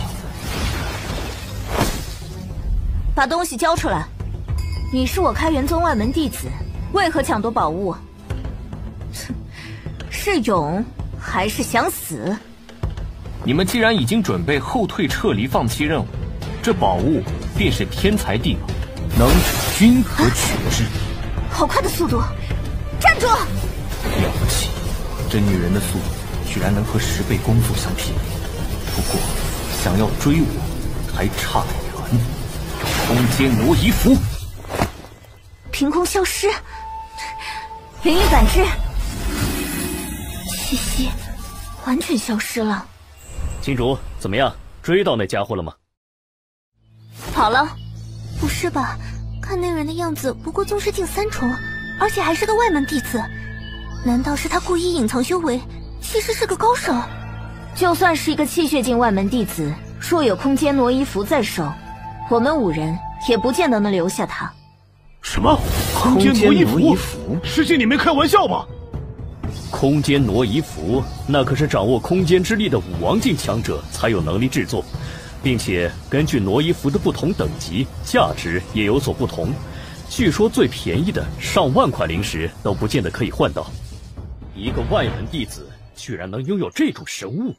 战力榜前20的5大内门弟子起初，居然被一个外门的小子捡了漏。这要是传出去，岂不是开元宗建宗以来最大的笑话？事已至此，多说无益。若是能找到那家伙再夺回来，便不算任务失败。既是空间挪移符，那么对方迟早要回宗门。回宗！是。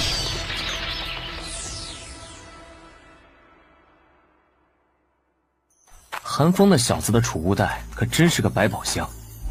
那空间挪移符本想着当压箱底的，没想到会立马派上用场。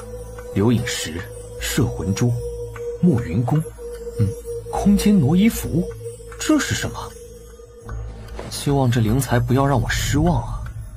吞噬。通知：开始吞噬沙之曼陀罗，吞噬成功，宿主获得100万经验值。恭喜宿主突破至宗师4重境啊！升级的感觉真不错。谁？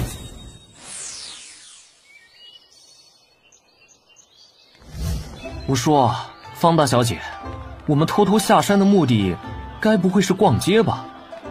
才不是呢！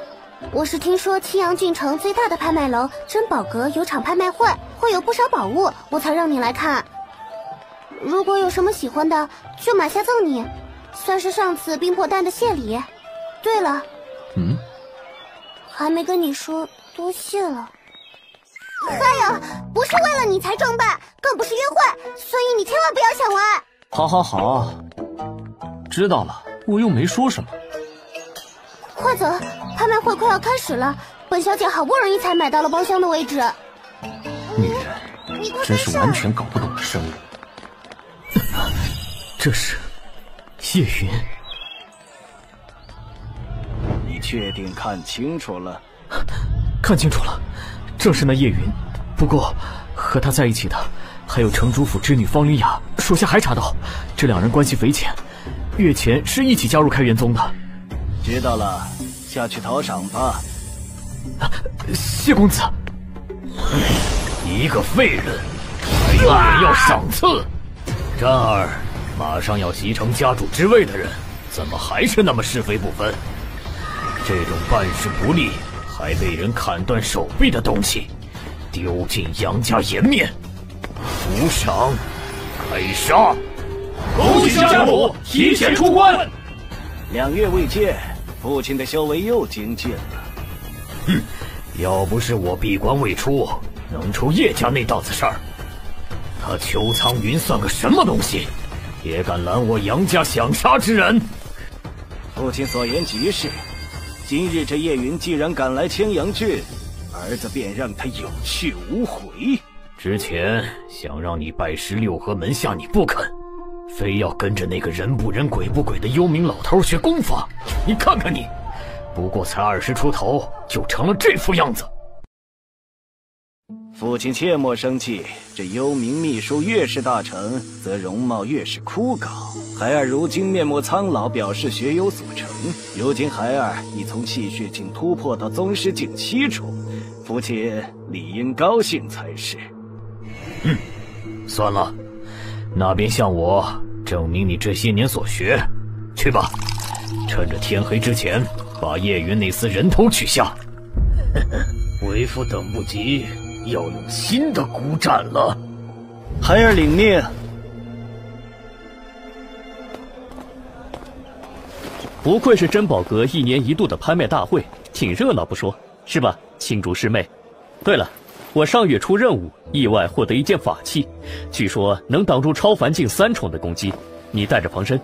不必，师兄留着自己用吧。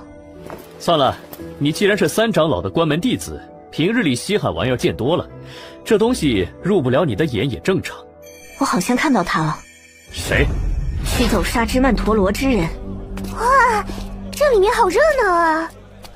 据说这次拍卖会有很多奇珍异宝，定要好好长见识。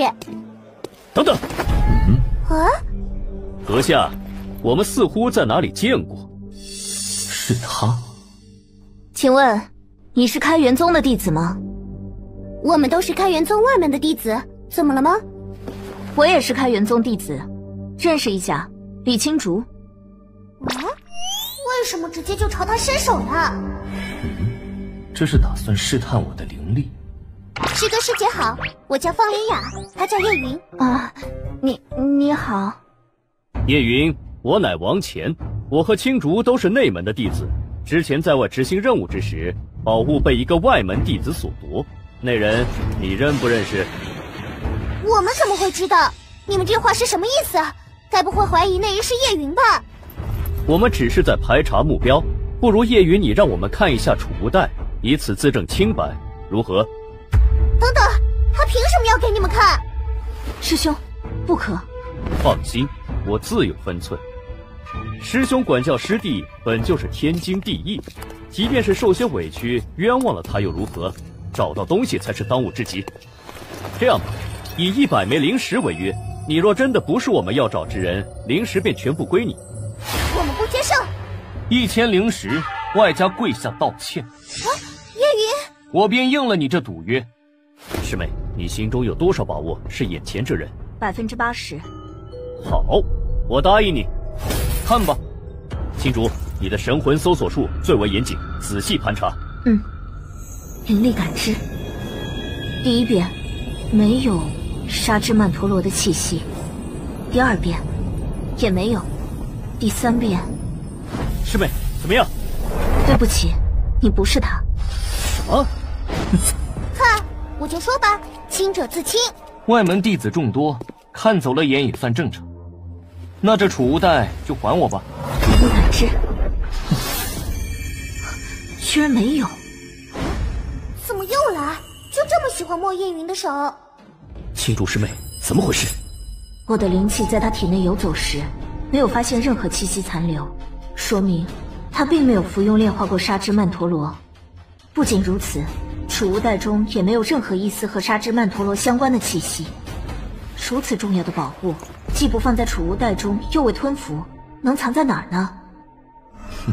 先不说系统自带有储物栏，即便炼化曼陀罗，也用了吞噬之力，而非寻常的修炼之力，你自然不会查到任何气息。储物袋你们已经看过，什么时候履行赌约？师兄，结束了便过来找我吧。哎，青竹，你就这么走了？不然，赌约是你提议的，我劝过，可你没听。储物袋他给了师兄，是你让我查，既有恶因，必自担恶果。可我总归是为了你，你明知我对你的心意，不必事事为我。若我没记错，在开元宗修炼这几年，我已经多次拒绝过你。难道这世间的男子，只要他爱我，我便一定要爱他？那若10人爱我，100人爱我，我当如何自处？我要都与他们在一起？这，哼，说得真好，我改变对你的看法了。确实是聪明的女人，日后还是离远点。2楼包厢等你。记住，等等，我今日出门急，只带了300灵石，余下的我回宗再给你。等等，让你走了吗？怎么回事？他与我之间明明还差了整整4个境界，明明只是一个眼神而已，为何能给人如此巨大的压迫感？叶云，今日是我不对，望你海涵。看来师兄没有被上一辈师兄管教清楚，那师弟我便代劳，这才叫跪下。出什么事了？那是谁啊？不知道，好像打赌打输了，好丢脸哦！可恶，好强的力量，我丝毫招架不住。哦，还有一件事要教师兄的，要赊账可以，你我的法器必须得有点利息。走了。算了算了，拍卖会要开始了。哎，走走走，没什么好看的了。叶云，今日之耻，我王前铭记在心，来日必定加倍奉还。怎么还不开始啊？什么时候开始啊？诸位久等了，欢迎大家前来参加由我珍宝阁主持的拍卖会。小女子红莲乃是这一次的拍卖师兼主持人，感谢大家捧场。等了半天，终于开始了。第一件拍卖品3阶高级兵器分浪刀，此物是取3阶妖兽暴雪灵犀全身的血与骨所制成的2阶兵器，挥动时能发动刚猛无比的刀气，形似巨浪，武者所持战斗力将会有大幅度的提升。分浪刀起拍价100枚金币，开始拍卖。我出150枚金币，160、170。哎，这个怎么样？你喜欢吗？我不需要。兵器等级、威力都不及斩灵镜。300金币成交。接下来请出下一件宝物。仔细想想，幸好方才他不在，否则丢了面子是小，日后被他看清才是大。好在青竹性子一直淡漠，没有放在心上。这拍卖会买卖以钱币为主，这次定要让他高看我一眼。诸位，接下来上场的就是本次的压轴之物了。哎呦，会是什么呀？6阶寒冰玉蝉王的血液，居然是寒冰玉蝉的血液！哇！众所周知，寒冰玉蝉可解世间百毒，此寒冰玉蝉王血液功效更是在普通寒冰玉蝉之上。武者若吞服下，解世间万种蛊毒也不在话下，功力更是能快速提升，远胜10年苦修。这个有点意思啊！起拍价1万金币，我出1万5、2万、3万、10万金啊！出价太高了吧？25。叶云，你先等等。叶云，说好的，本小姐给你买。怎么了？是觉得我付不起吗？你看不起我？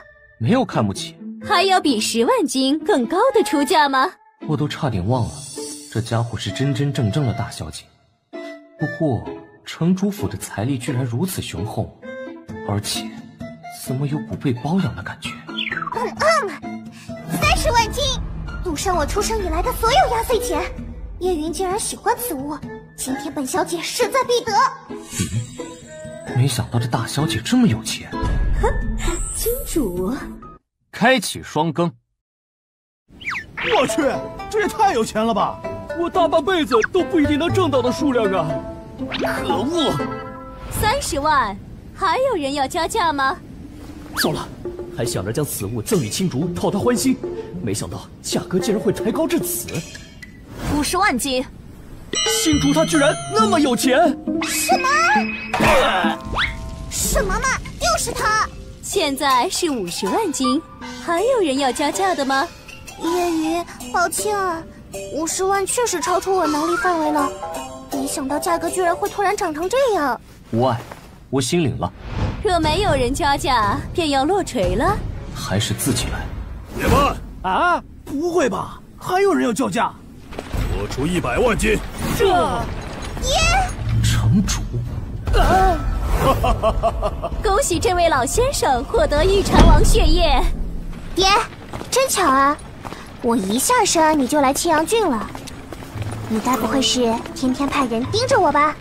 啊，没有啊。哼，果然被我猜中了。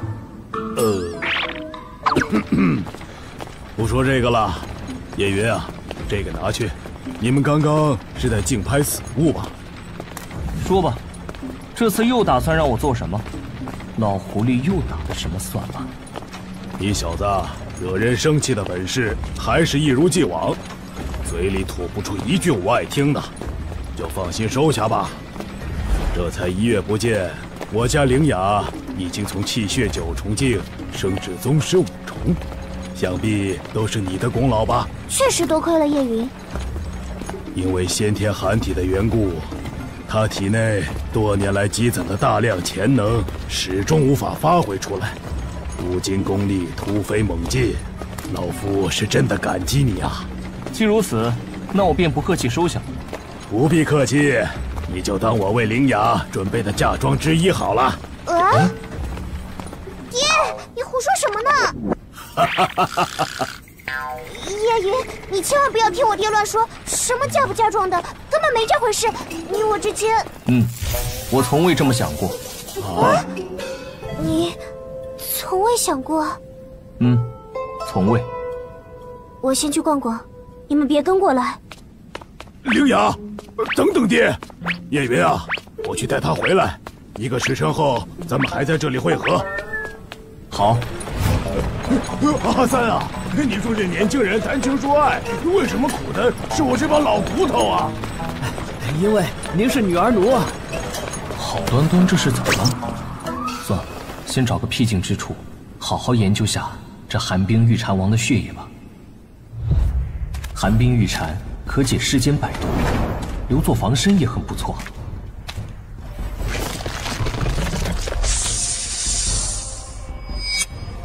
摄魂术。雕虫小技。出来吧！你在背后搞的这些小动作，可对我起不了任何作用。废了我们杨家那么多人，果然有点手段。你是杨龙战，既然知道，就乖乖束手就擒。本少爷会赏你全尸。什么？想报仇，就只有这点程度。明月剑法，快的身法。自从踏入宗师境，就没遇到过像样的对手。希望你能坚持的久一点。臭小子，本少爷便一掌败你，让你见识一下我们之间真正的差距。灵神功，这种阴冷而诡异的气息是开启双更，每周2、周5更新。噬灵镜，化骨手，去死吧！10倍攻速，灵光剑法。嘿，小子，难道就只有逃跑这点本事？灵力被腐蚀了。很吃惊是不是？此功法名为噬灵镜，不仅能够腐蚀武者的灵力，甚至能将武学威力削弱2、3成。这可是我师父幽冥老人最为骄傲的武器。如今用在你小子身上，你也算是死得其所。接下来就让你彻底品尝绝望的滋味。噬灵镜，葬魂。绝望，这句话还是奉送给你吗？金刚琉璃体，这是至纯至阳的功法。噬灵镜虽然威力强大，但是也有一个致命的缺点，那就是惧怕精纯的火属性和阳属性的功法。此时正是入夜时分，也是最适合我出手的时间。没想到他竟然能反击至此。不过单凭你这一只手是挡不住我的。哦，那再加一只手又如何？什么？这不可能！没什么不可能的，给我破！结束！死魂蛇一术还不算蠢，想用迷障术逃走，不顾逃得掉吗？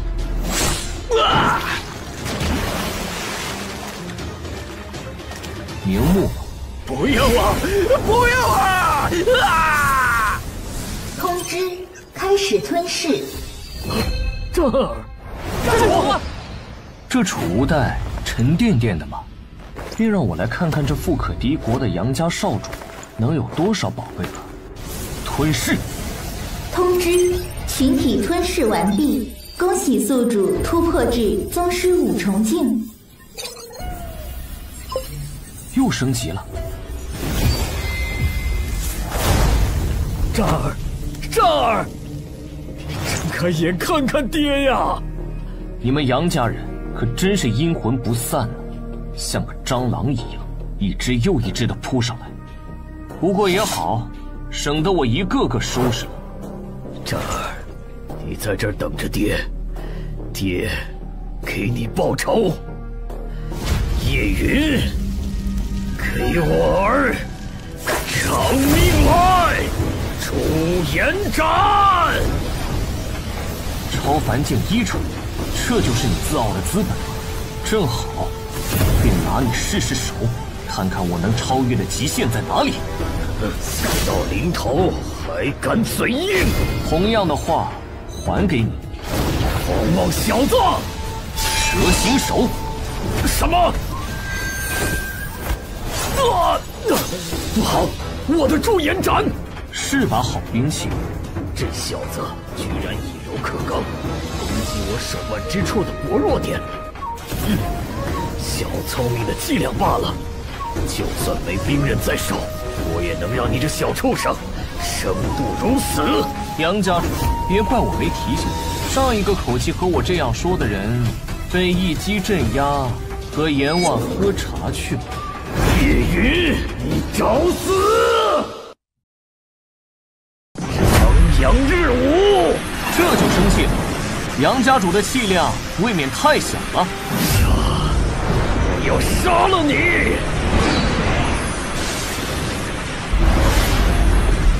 杨家主，别怪我没提醒你，对战的时候那么容易就被对手扰乱心神，很快会没命的。10倍攻速，炎邪甲，这速度，他怎么会这么快？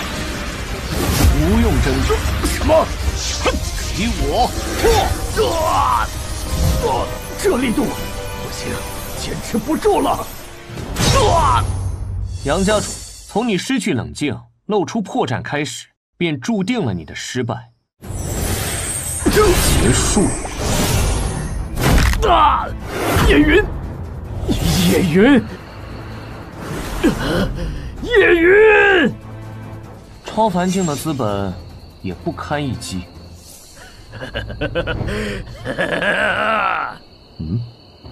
叶云，即便老夫今日杀不了你，但你也别妄想全身而退。这是暴血术，下地狱吧！想1换1，你还不配。怎么可能？你居然……不好意思，杨家主，在你自爆的那一刻，我就换上了这个。你的小算盘打错了，这次我不仅全身而退，还毫发无损。可恶！你怎么会有高阶法器？你的兵器不错，归我了。你的修为也归我了。叶云，你等着，老夫化作鬼也不会放过你的。鬼？实话告诉你，就算是神来了，我也照杀不误。开始吞噬，吞噬完毕，恭喜宿主突破至7重境，连升3级，好久没有这么畅快了。出来吧，打算看到什么时候？李青竹从珍宝阁出来就跟了我一路了，什么目的？寒冰玉蝉王想抢？不，想求。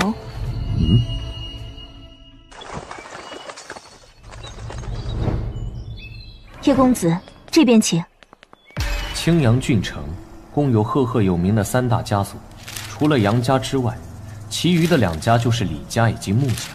3家实力都很强横，在青阳郡相互制衡，分庭抗礼。没想到这个李青竹，居然是来自3大家族之一的李家。不过最令人吃惊的，他亲眼目睹我杀了杨家2人，便吞噬他们的灵力，一路上居然从未开口询问。这个女人的心思，实在捉摸不透。小姐，小姐居然带男人回来了！是啊，太阳打西边出来了。小声点儿，别把未来孤雁吓跑了。到了。这位是？这是我爷爷李云剑。这是中毒了。3年前，我爷爷进山修行，意外中了5阶黑灵蛇皇之毒。这种毒会让患者全身上下产生蛇鳞一样的花纹，慢慢侵蚀人的5脏6腑，令人不能言、不能动、不能进食，日日绞痛。而当花纹蔓延到脸上，就是暴毙殒命之时。观这老者的状态，李家人应该是花费了相当大的代价来延缓毒素侵蚀，否则也断不会支撑到现在。所以你在珍宝阁上之所以对寒冰玉蝉王的血液如此执着，还一路跟着我，是为了救你爷爷。但倘若我不打算给呢？我可以答应替你做一件事。小姐，你……无论生死，少侠，求您救救家主吧！是啊，救救我们家主吧！你们可不兴道德绑架呀！求你救救我们家老家主吧！求求你了！这家伙要是不答应，估计会在开元宗一直缠着我。算了，救人一命胜造7级浮屠，就全当做件好事。若是以系统吞噬分解毒素，他的功力恐怕会瞬间被我吸光，只能给他解药了。哎呀，鳞片消退了，老家主有救了！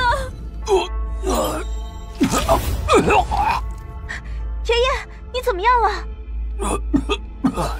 青竹啊，爷爷感觉好多了，好像灵力也慢慢回来了。是谁救了我？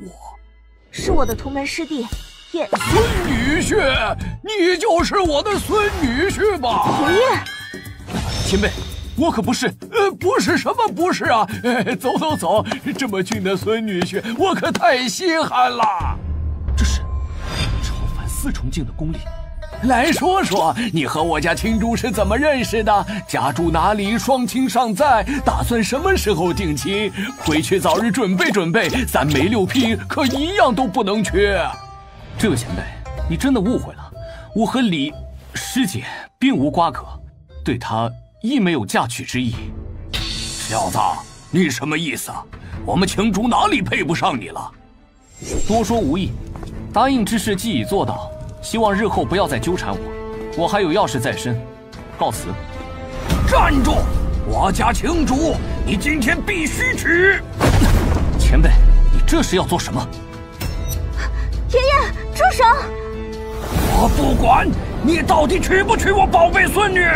前辈如此强人所难，那就得罪了。超凡境4重的实力，若是掉以轻心，是会吃亏的。好小子，宁愿和老夫开打都不愿意娶青竹。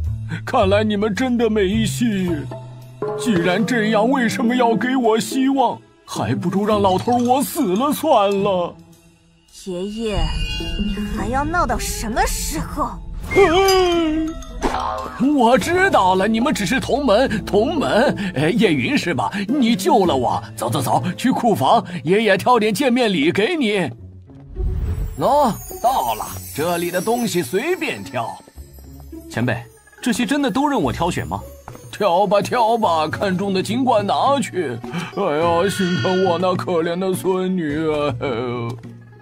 托系统的福，能快速判定品阶。新红布步法武学，价值不高的玄阶初级暴雷拳，在同等级拳法中算不得强悍。目前能入我法眼的，看来也就这2本。通知：已收纳功法玄天功，地阶高级；武学血神之怒，地阶中级。你小子倒是真不客气，我老李家半个府库的宝物都要被你扫空了。前辈的命可远不止这个价格。哼，多谢慷慨赐宝，叶云先行告辞。竹儿，你说他一人便将杨家家主和少主斩杀，可是真的？叶云此人天资卓绝，实属人中龙凤，有幸结交，乃我李家之福。杨家如今失去主心骨，剩下的想必成不了什么气候了。只是那杨龙战的师傅幽冥老人可不是什么善茬，据说杨龙战可是他唯一的传人。若是得知爱徒被杀，定会找叶云复仇。叶云虽然身手不错，但若碰上，生死难料啊！担心了，心疼了，纯粹好奇罢了。杨一卫，在我吩咐下去，盯着杨家的一举一动。若是查到他们和幽冥老人有接触，即刻来报。是。乖孙女，别怪老头我没提醒你，有些时候对一个人好奇是感情的开始。我回宗了。哎呀，跑这么快是害羞了。哎，孩子大了，说不得喽。哎，算了，儿孙自有儿孙福。走，今日的炼灵阁开放了！哎，几日不见，李兄居然升级了呀！客气，杨兄你也变强了不少啊！5位弟子进入炼灵阁的排队。李兄今日修炼还是开3倍房？我倒是想，可惜月底囊中羞涩，只够开2倍房啊！让开，别挡路！哎，心有此理！哎，别冲动！你知道他是谁吗？他叫郝有钱，家中力主经商，家庭丰厚。据说来到开元宗后，一直以钱币100比1兑换灵石，这才1个月就成为外门弟子中最富庶之人。虽说天赋境界不高，但架不住有钱能使鬼推磨呀。你若惹了他，难保不会花钱雇人揍你。老规矩，看10倍房。10倍房，知道我为什么拦你了吧？10倍房在炼灵阁可只有1间，一次便要消耗500灵石。这种有钱人，我们可惹不起。你来晚了一步，10倍房已经有人开了。啊！这当真？10倍房在炼灵阁向来无人问津，除了我，还有谁可以如此豪气的一掷千金？我还能骗你不成？你自己看看，不就知道了吗？老大，怎么办？10倍房亮起来了！等着，你们不懂，10倍房之所以一直以来无人光顾，可不仅仅是因为高房费。进去之后，光是启动那筑灵大阵，也需要耗费至少300灵石，而且必须定期向大阵之内放入灵石，大阵才会一直维持。若法阵启动失败，或者顶不住后续来自法阵的压力，必遭到反噬。且等着，那人就算凑齐了10倍房的钱，没有那么多灵石启动也是白搭，顶多半炷香的功夫，肯定会出来了。老大英明！都快出来了，能坚持1炷香已经很不错了。嘿嘿，等那小子出来，狠狠地揍他一次。这小子怎么还没出来？气死我了！起来！口水都流到老子衣服上了。老大，这么久了，这人怎么还不出来？该不会真是位隐形富豪吧？我也觉得。开元宗除了我好有钱，什么时候出过第2个富豪？是啊，哼，抢了我的10倍房，今天定要让他好看。比财力，我们老大还没输过。是啊，说得对，老大用灵石砸死他！快跑啊！你们跑什么？里面出什么事啊？炼灵阁地震了！你自己看，看就看。震荡中心，那是10倍房，这是10倍房的人居然在突破！老大，我们快走吧！不行，这人究竟是谁？炸了！老大，快跑！哦，炼灵阁果然名不虚传。通知，恭喜宿主解锁20倍攻速。李家半个府库的财力，再以炼灵阁的筑灵大阵加持，果然没让我失望。一跃从宗师境7重跃入超凡境，接下来的外门大比应该能轻松赢得。虐菜局嘛，突然有点不期待了。这人是救我！老大，你醒醒啊！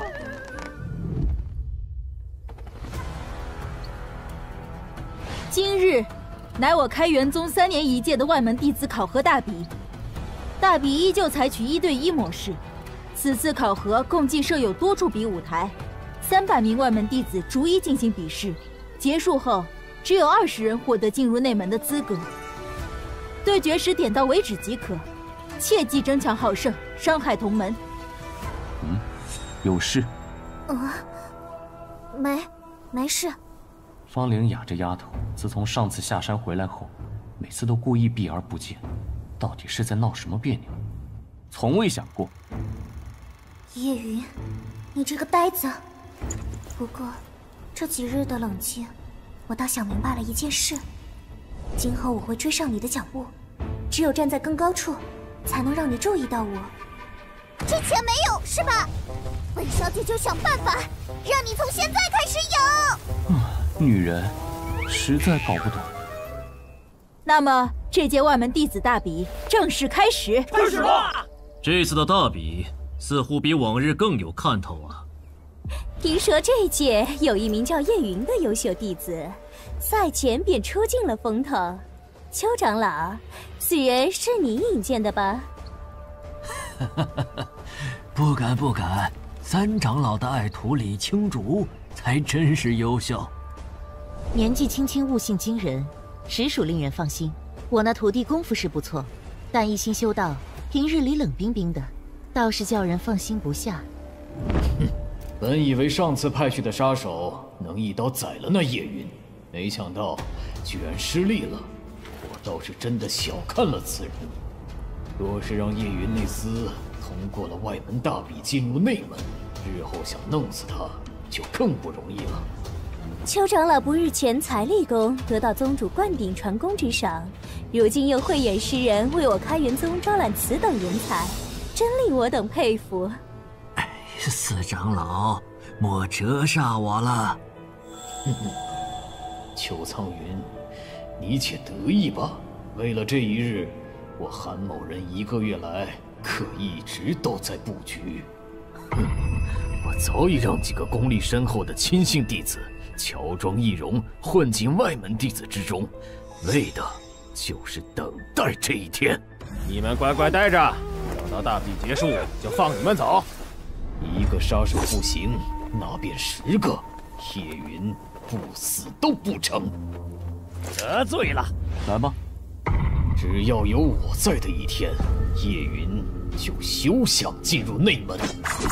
你输了，太弱。第7号比武台，叶云胜，出剑干净利落，不错。哼，侥幸罢了。第9号比武台，叶云胜，确实不错。我们老邱年纪虽大，但眼睛毒辣。哪里？什么？叶云胜，叶云胜，胜者叶云。我认输。你们看到了吗？那个叶云真的是外门弟子吗？好强啊！是啊，我的眼睛完全跟不上他出招的速度。结束了，本次内门大比比去年的还要精彩。是啊。此次大比结束，下面公布进入内门的名单：第1名叶云，第2名蒋由，第3名方灵雅。叶云，本小姐一定会站到和你一样的高度。这小子，短短时间就已经超凡1重了，这怎么可能？青竹，你突然一反常态，要来看外门弟子大比，是怎么了？没什么，结束了，回去吧。叶云，你还真是深藏不露。到了，这里就是藏宝阁了。这开元宗的藏宝阁还真不小。开元宗规定，正式进入内门的弟子可以进入藏宝阁内挑选1枚丹药、1部兵器以及1本武学，以作奖励。此间一共3层，第1层是宝物层，第2层是兵器层，第3层则是秘籍层。你们可进去每层任选1样，移炷香之后返回此处登记。都清楚了吗？清楚了。不愧是开元宗，挺大了，从1阶长剑到3阶短剑，甚至连4阶兵器都有，居然还有一把5阶兵器。灵气丹，影部屠龙刺。下一个，挺聪明，选的道都适合你。你呢？你选了什么？就这些。哎，这把剑怎么是断的？这不是陨星剑吗？据说是把赫赫有名的5阶神兵，有毁天灭地之效。只可惜意外折损了。放眼整个开元宗，连长老们都无法修补。现在的他无疑就是一把废铁，你还是别拿了。你怎知我没有办法修补？你小子倒是识货，这是顶级的上古玄铁，罕见无比，可以用来淬炼自己的神兵，提升品阶。放眼整个青阳郡，也只有我李家才有。我选好了。好的，我记录一下即可取走。运神丹、疾风斩、陨星剑。下一个，运神丹可以增强武者5感60，这可以增强我的精神力，让我在使用几十倍攻速的情况下更加得心应手。而地阶中级武学疾风斩以快速和杀伤力著称，配合100万倍攻速，足以爆发出惊人的威力来。叶云，你这么着急去哪儿？当然是迫不及待要找人练练手了。7层宝塔，每一层都有对应的挑战，只要通过挑战，便可获得对应的奖励。挑战者需要在关卡处嵌以灵石进入。开启之后，每个弟子都会进入一个独立的通道，但是面临的挑战是一样的，这样互不干涉，免得影响到最后结果。1层的战力也相当于3阶妖兽，那便一口气先突破3层吧。朱颜斩！你们看，有人通过了3层宝塔，哎，有什么奇怪的？不过才亮起3层而已。关键不是层数，而是速度啊！几乎是瞬息之间亮到了3层，我都来不及眨眼睛。你们看，第4层也亮起来了，第5层、第6层也亮起了，好厉害啊！要知道，咱们目前7层宝塔最高纪录是2个时辰内亮起第5层，那还是被称为天才弟子的李青竹师姐借助了3长老的法宝才成功的。可里面这家伙才用了1炷香不到，就达到了第5层，这闯塔的速度简直是不可思议。哼，有意思。哎，怎么回事？第6层之后便没有再动了，难道是闯塔者受伤了？如果说宝塔的1到5层代表的是危险，那么第6层就是一个巨大的分水岭。因为闯关到第6层的人，不仅对等级境界要求严格，更是需要极强的实战经验。听说，哪怕是长老等级的人，都未必能全身而退。真的假的？第6层里面究竟有什么？这就是最恐怖的，在开元宗所有现役弟子中，没人知道里面是什么。哦，终于不用打那些畜生了。希望你能让我玩得尽兴一些。锁链是被囚禁在此吗？好快！超凡劲舞虫，金刚琉璃体，铁浪拳。记得明明打中了，却没什么触碰感，像是打在了水上，好古怪的招数。开元宗的那群老古董，看来这次寻得了个宝啊！小子，我的玄院祭灵术不错嘛。玄院祭灵术。是啊，不死不灭，与天同寿。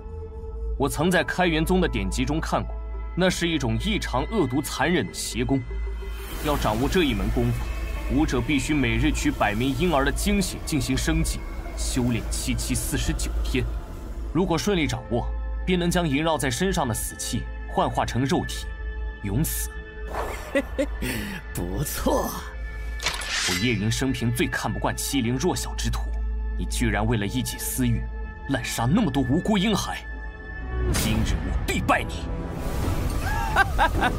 又是一个自诩正义的虚伪之徒。小子，你可曾听说过“人不为己，天诛地灭”？开元宗这群老头将我囚禁在这宝塔之内，利用我特殊功法供他们的弟子试炼。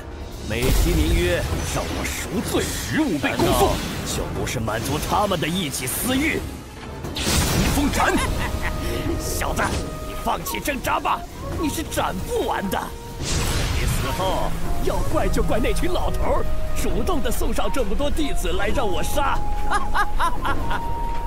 今天我心情好，便让你死个痛快吧。就是现在！20倍攻速！什么？这速度？这不过如此了。疾风斩！想逃？斩！再斩！好，没用的，我是不死之身，你的剑气根本杀不死我。谁说我要把你弄死了？什么？只要半死就可以了。你想干什么？检测到对象被重创，符合吞噬条件，开始吞噬。吞噬成功，恭喜宿主获得220万经验值。还剩最后一层了，那么接下来就去看看第7层到底有什么吧。我眼睛没坏吧？7层了，7层居然亮了！开元宗何时有了如此厉害的人？不错，不错，真是不错。超凡境1重的修为，能够来到这里，还杀了6层的老东西，我觉得你很有潜力呀。你叫什么名字？闯塔者叶云。请指教。心急的男人可讨不了女人喜欢哦。走开！哎呀呀，不会怜香惜玉的男人会死得很惨的。好强大的灵力！哼，有趣。不好，20倍攻速！啊，人呢？人家2次想和你亲近亲近，你怎么那么见外呢？刚刚若是我的动作慢了一点，最起码整条手臂都要作废。此人不可小觑，必须小心应对。下一招绝不会让你跑掉了。云疾风斩！哇，你虽然只有超凡境1重，但会的武技可不少，不过可对我无效哦。灵气玉轮，就让我给你灭灭火气吧！不好，怎么会镇不住这火龙？居然将剑气和火焰融在一起，倒是小看你了。起，灵气结界，给我烧！你的手段挺多的，若仅有这样而已的话，那么你可能要落败了。伤口居然愈合了。虽然你长得帅，很对我的胃口，但是怎么办？我不喜欢打不过我的男人呢。中药，血神之怒，血神印，去！我已经知道打败你的方法，受死吧！什么？这个攻击是？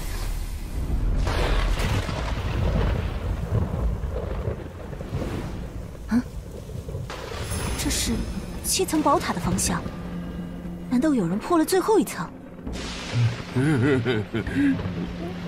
那个臭小子又变强了，又变强了。这怎么可能？你怎么会知道我的弱点？现在20倍攻速！哼，我完了！你的本体居然是小孩儿！欺负我！这么多年了，居然有人敢这么欺负我！你还好吗？你是什么时候识破我的身份的？居然想到用精神力来攻击我！一开始我的朱颜斩没有伤到你的时候，你和6层的那个家伙不同，你能痊愈，并不是因为你能快速恢复，而是因为你本身是灵体吧？你猜对了，我叫白晨，是7层宝塔的守护灵体。灵体乃是天地灵气幻化而成的形体，普通武技很难彻底摧毁，只能以精神力攻击才可以奏效。没想到从李府拿到了血神之怒，这会儿倒是派上了用场。不过，你之前为什么要装扮成那个样子？这塔内太无聊了，装成大人玩一玩也不行吗？原来如此，真是小孩子心性。我现在已经通过第7层，要去领取奖励了。再会。这次不仅多了几番实战的经验，应该还能获取不少灵石奖励。开元宗那些小老头子的奖励算什么？你先别急着走，跟我来。其实通过第7层，在我这还有机会获得特殊的奖励，那就是1等天阶奖励，可以任选一件天阶等级的武器哦。居然能任选一件天阶等级的武技？你刚刚说的是有机会，你评判的标准是什么？帅！我选好了，就它吧。气灭九剑，叶哥哥真是好眼光。这本武技是我这爆发力最强的秘籍，希望你能早日练成圆满。一定。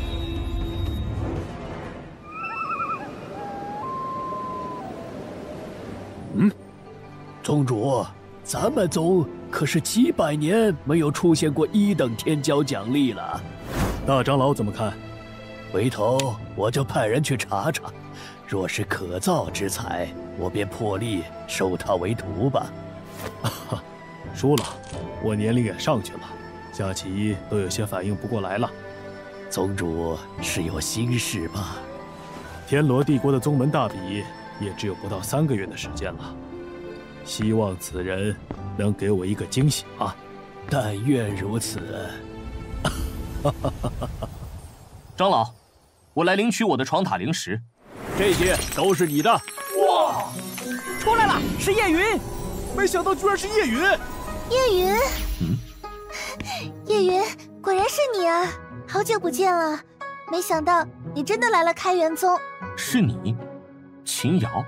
刚刚闯塔的人是你吗？你真厉害。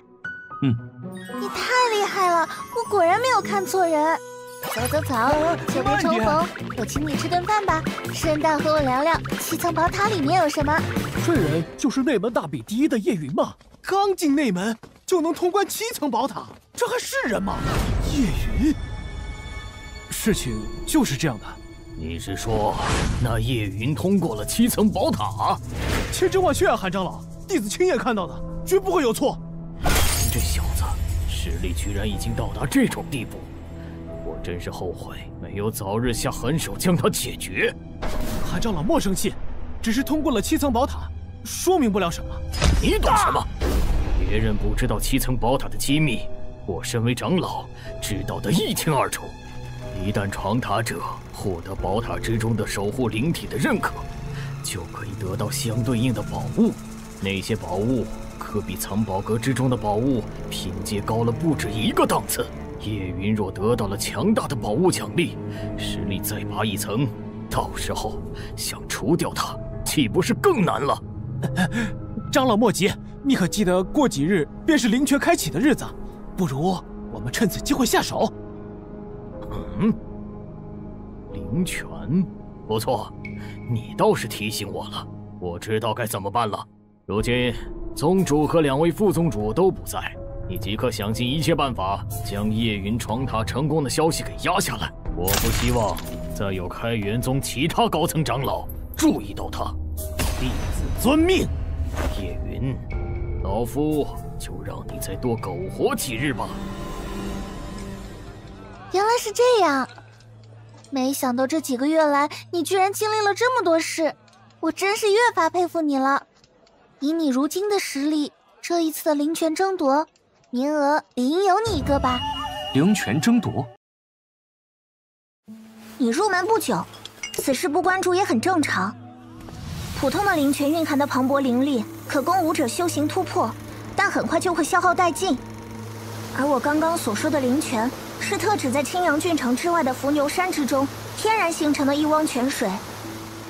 它的特殊之处在于，其地下有着一处灵脉，每隔一段时间，它就会自动补充能量，可谓取之不尽，用之不竭。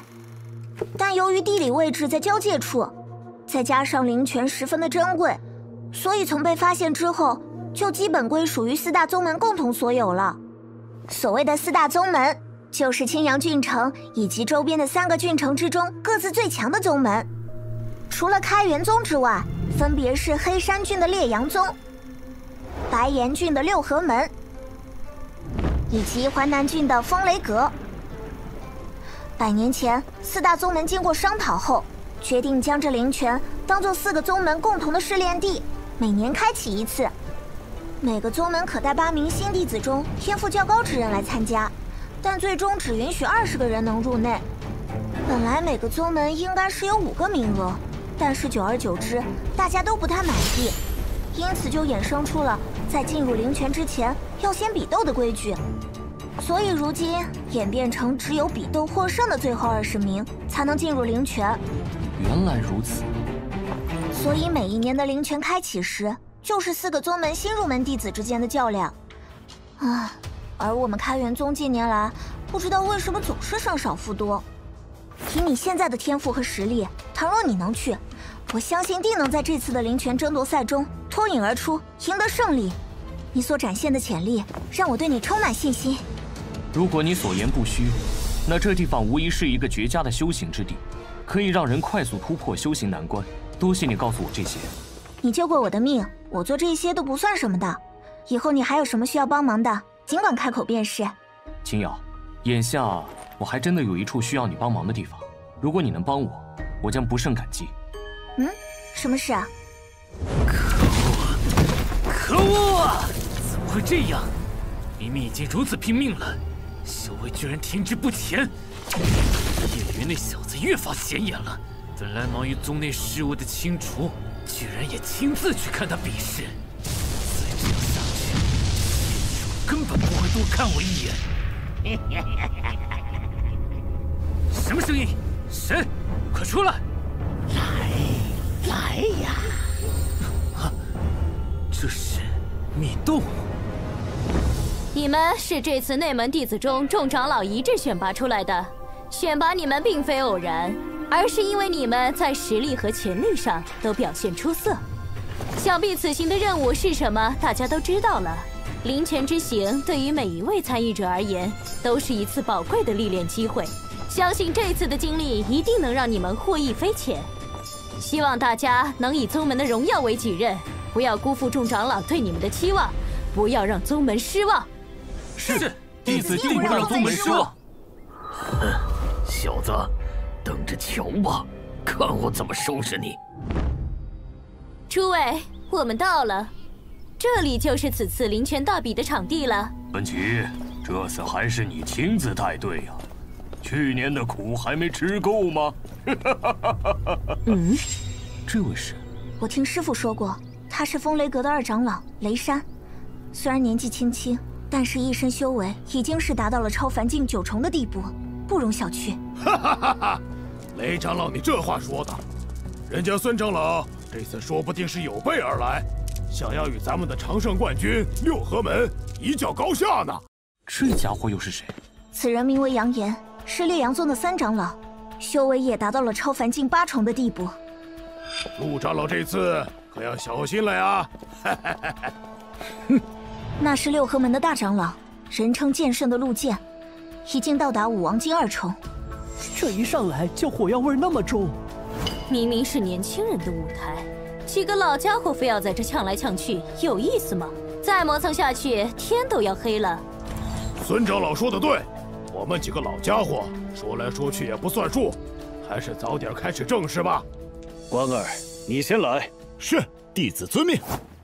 在下六合门杨关，哪位兄台愿意赐教？韩长老，你怎么看？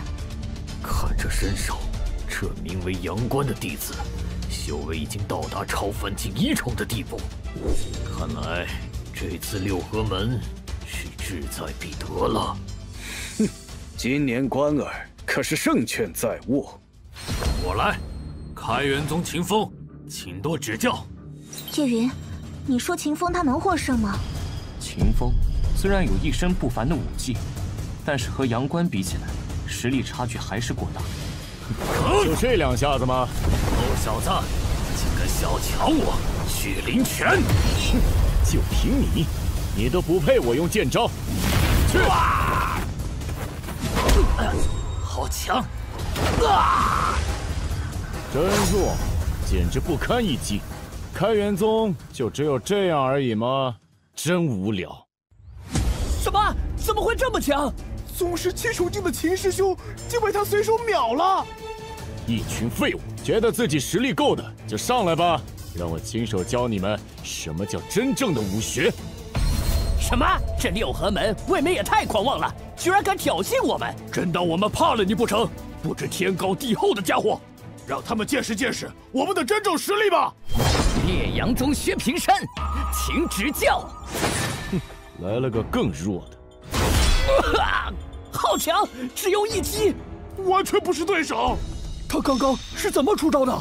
根本没看清。这个小家伙实力可不弱呀，看着有几分陆前辈的风姿，估计再给些时日，怕不是要青出于蓝而胜于蓝呢。关儿的剑道天赋让我相当满意，他是我的关门弟子，近期才让他出关历练，我倒是希望他能超越我，继承我的衣钵。江湖传言陆剑圣从不轻易收弟子，这杨关居然是他的亲传弟子，难怪实力如此强横，看来此番是场硬仗了。还有谁？都是些花拳绣腿的人吗？一个能打的都没有吗？真是让人失望。这也太强了吧！这都已经打败6个了。要不你去试试？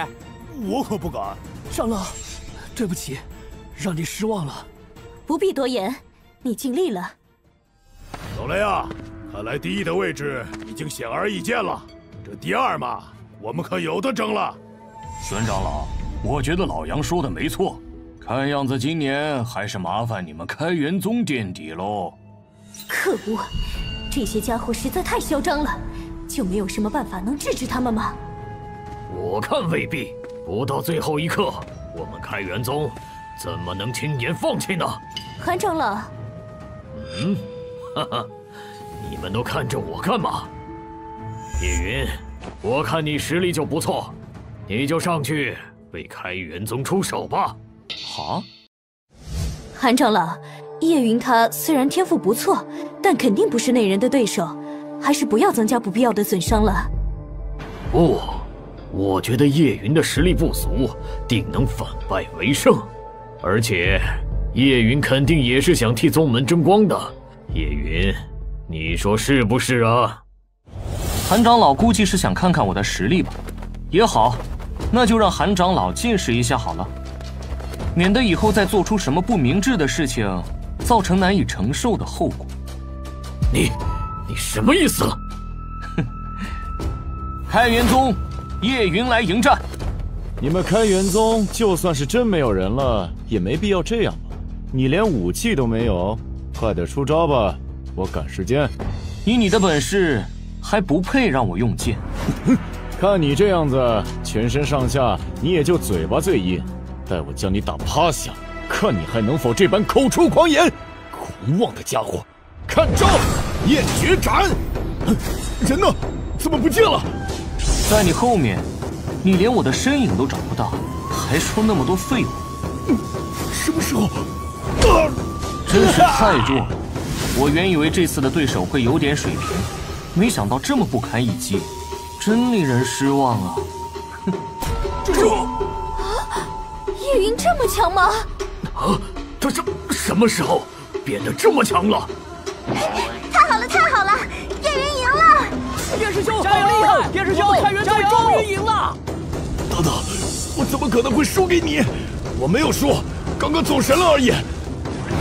绝招狂焰杀，叶云受死吧！真聒噪！下一个，别浪费我时间。我天，发上啥了？这速度也太快了！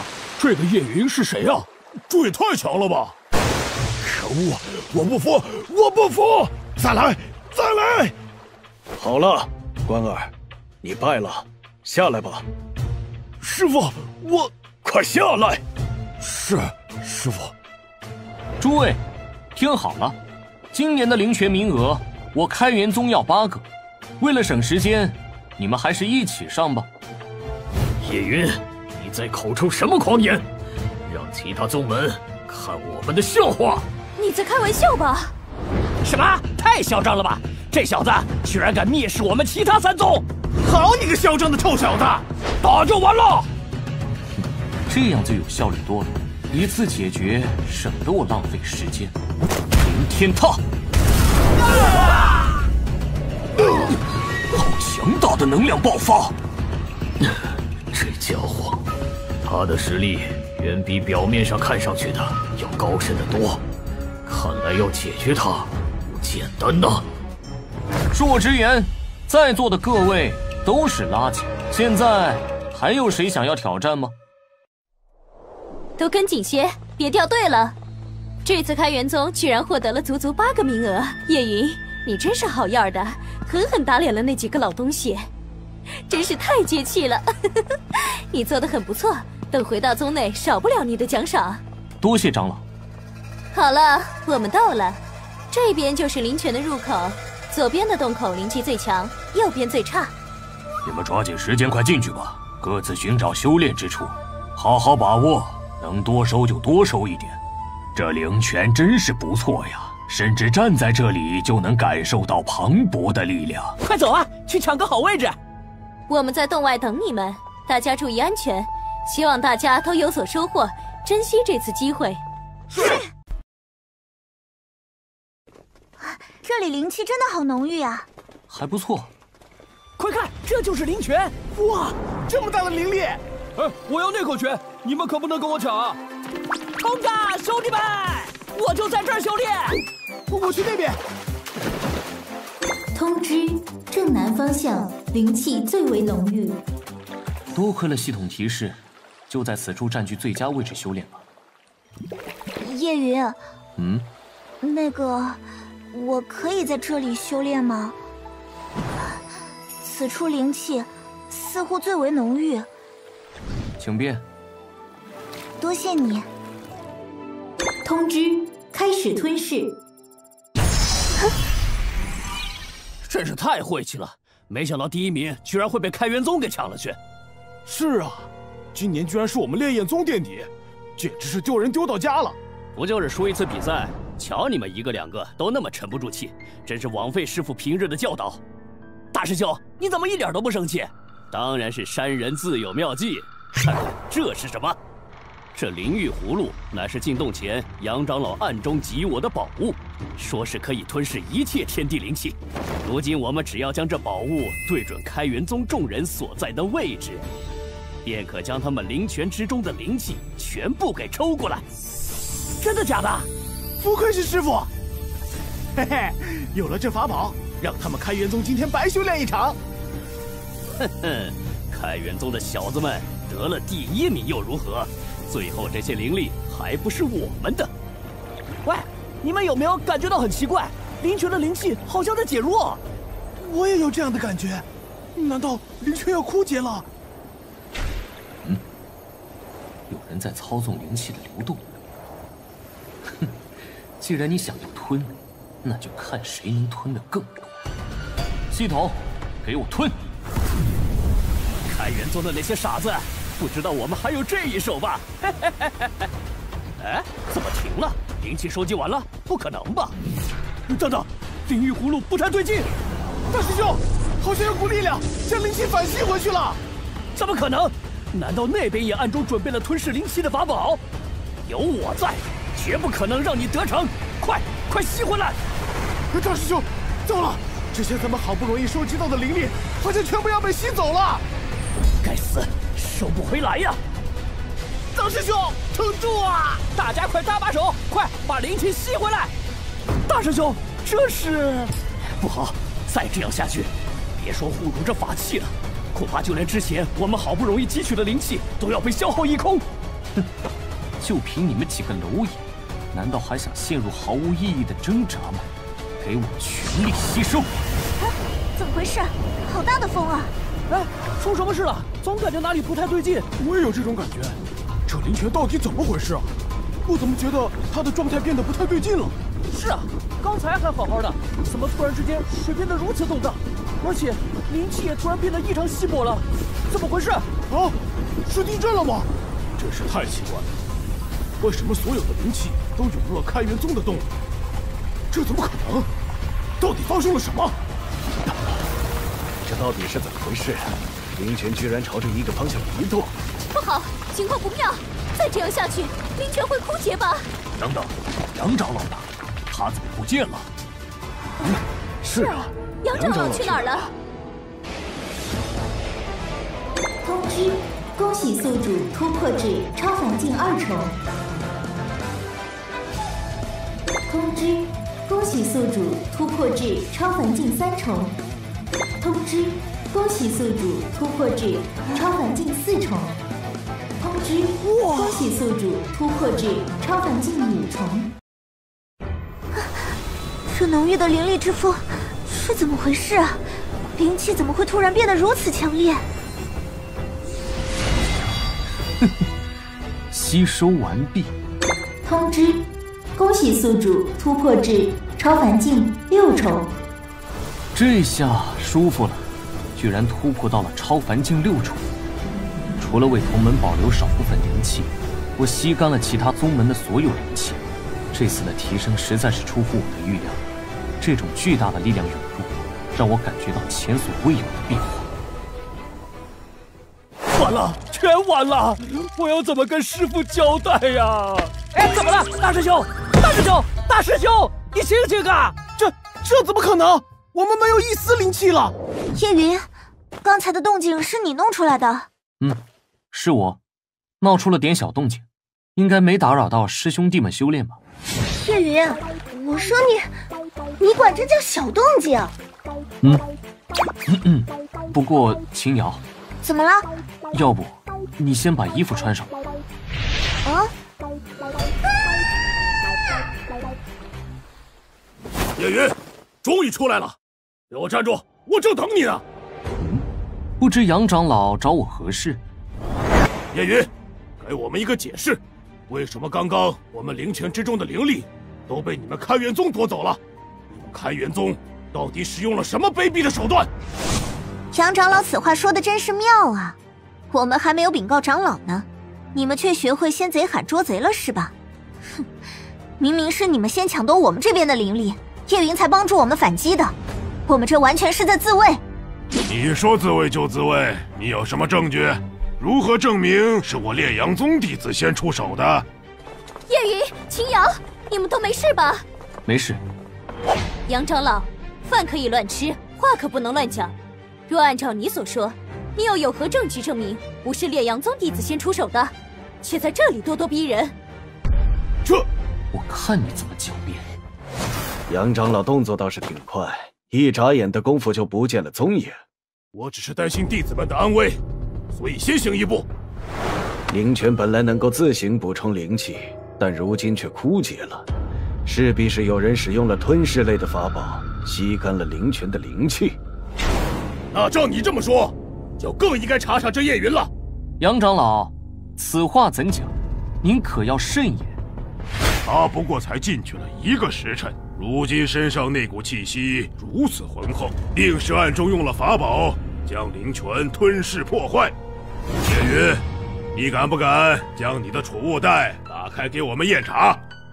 韩长老、孙长老，此事你们怎么看？这简直是狡辩！孙长老，等等，莫要生气。我开元宗弟子清清白白，又何惧世人？叶云，你说对吧？韩长老说的不错，不过若是我身上没有可以吞噬灵力的宝器，又该如何？如果你身上没有吞噬灵力的宝器，那这件事就当作是我烈阳宗主动挑事，向你赔罪。你现在敢将储物袋交出来，当众查看吗？我叶云坦坦荡荡，有何不敢？叶云是开元宗弟子，韩长老和孙长老不便查看，为了避嫌，还要劳烦陆长老、雷长老做个公证。一个两个都是这种花招，就不能有别的心意吗？拿去吧，随便验。陆兄，你先来吧。好，神识扫描。我没有发现任何异样。雷兄，你看看。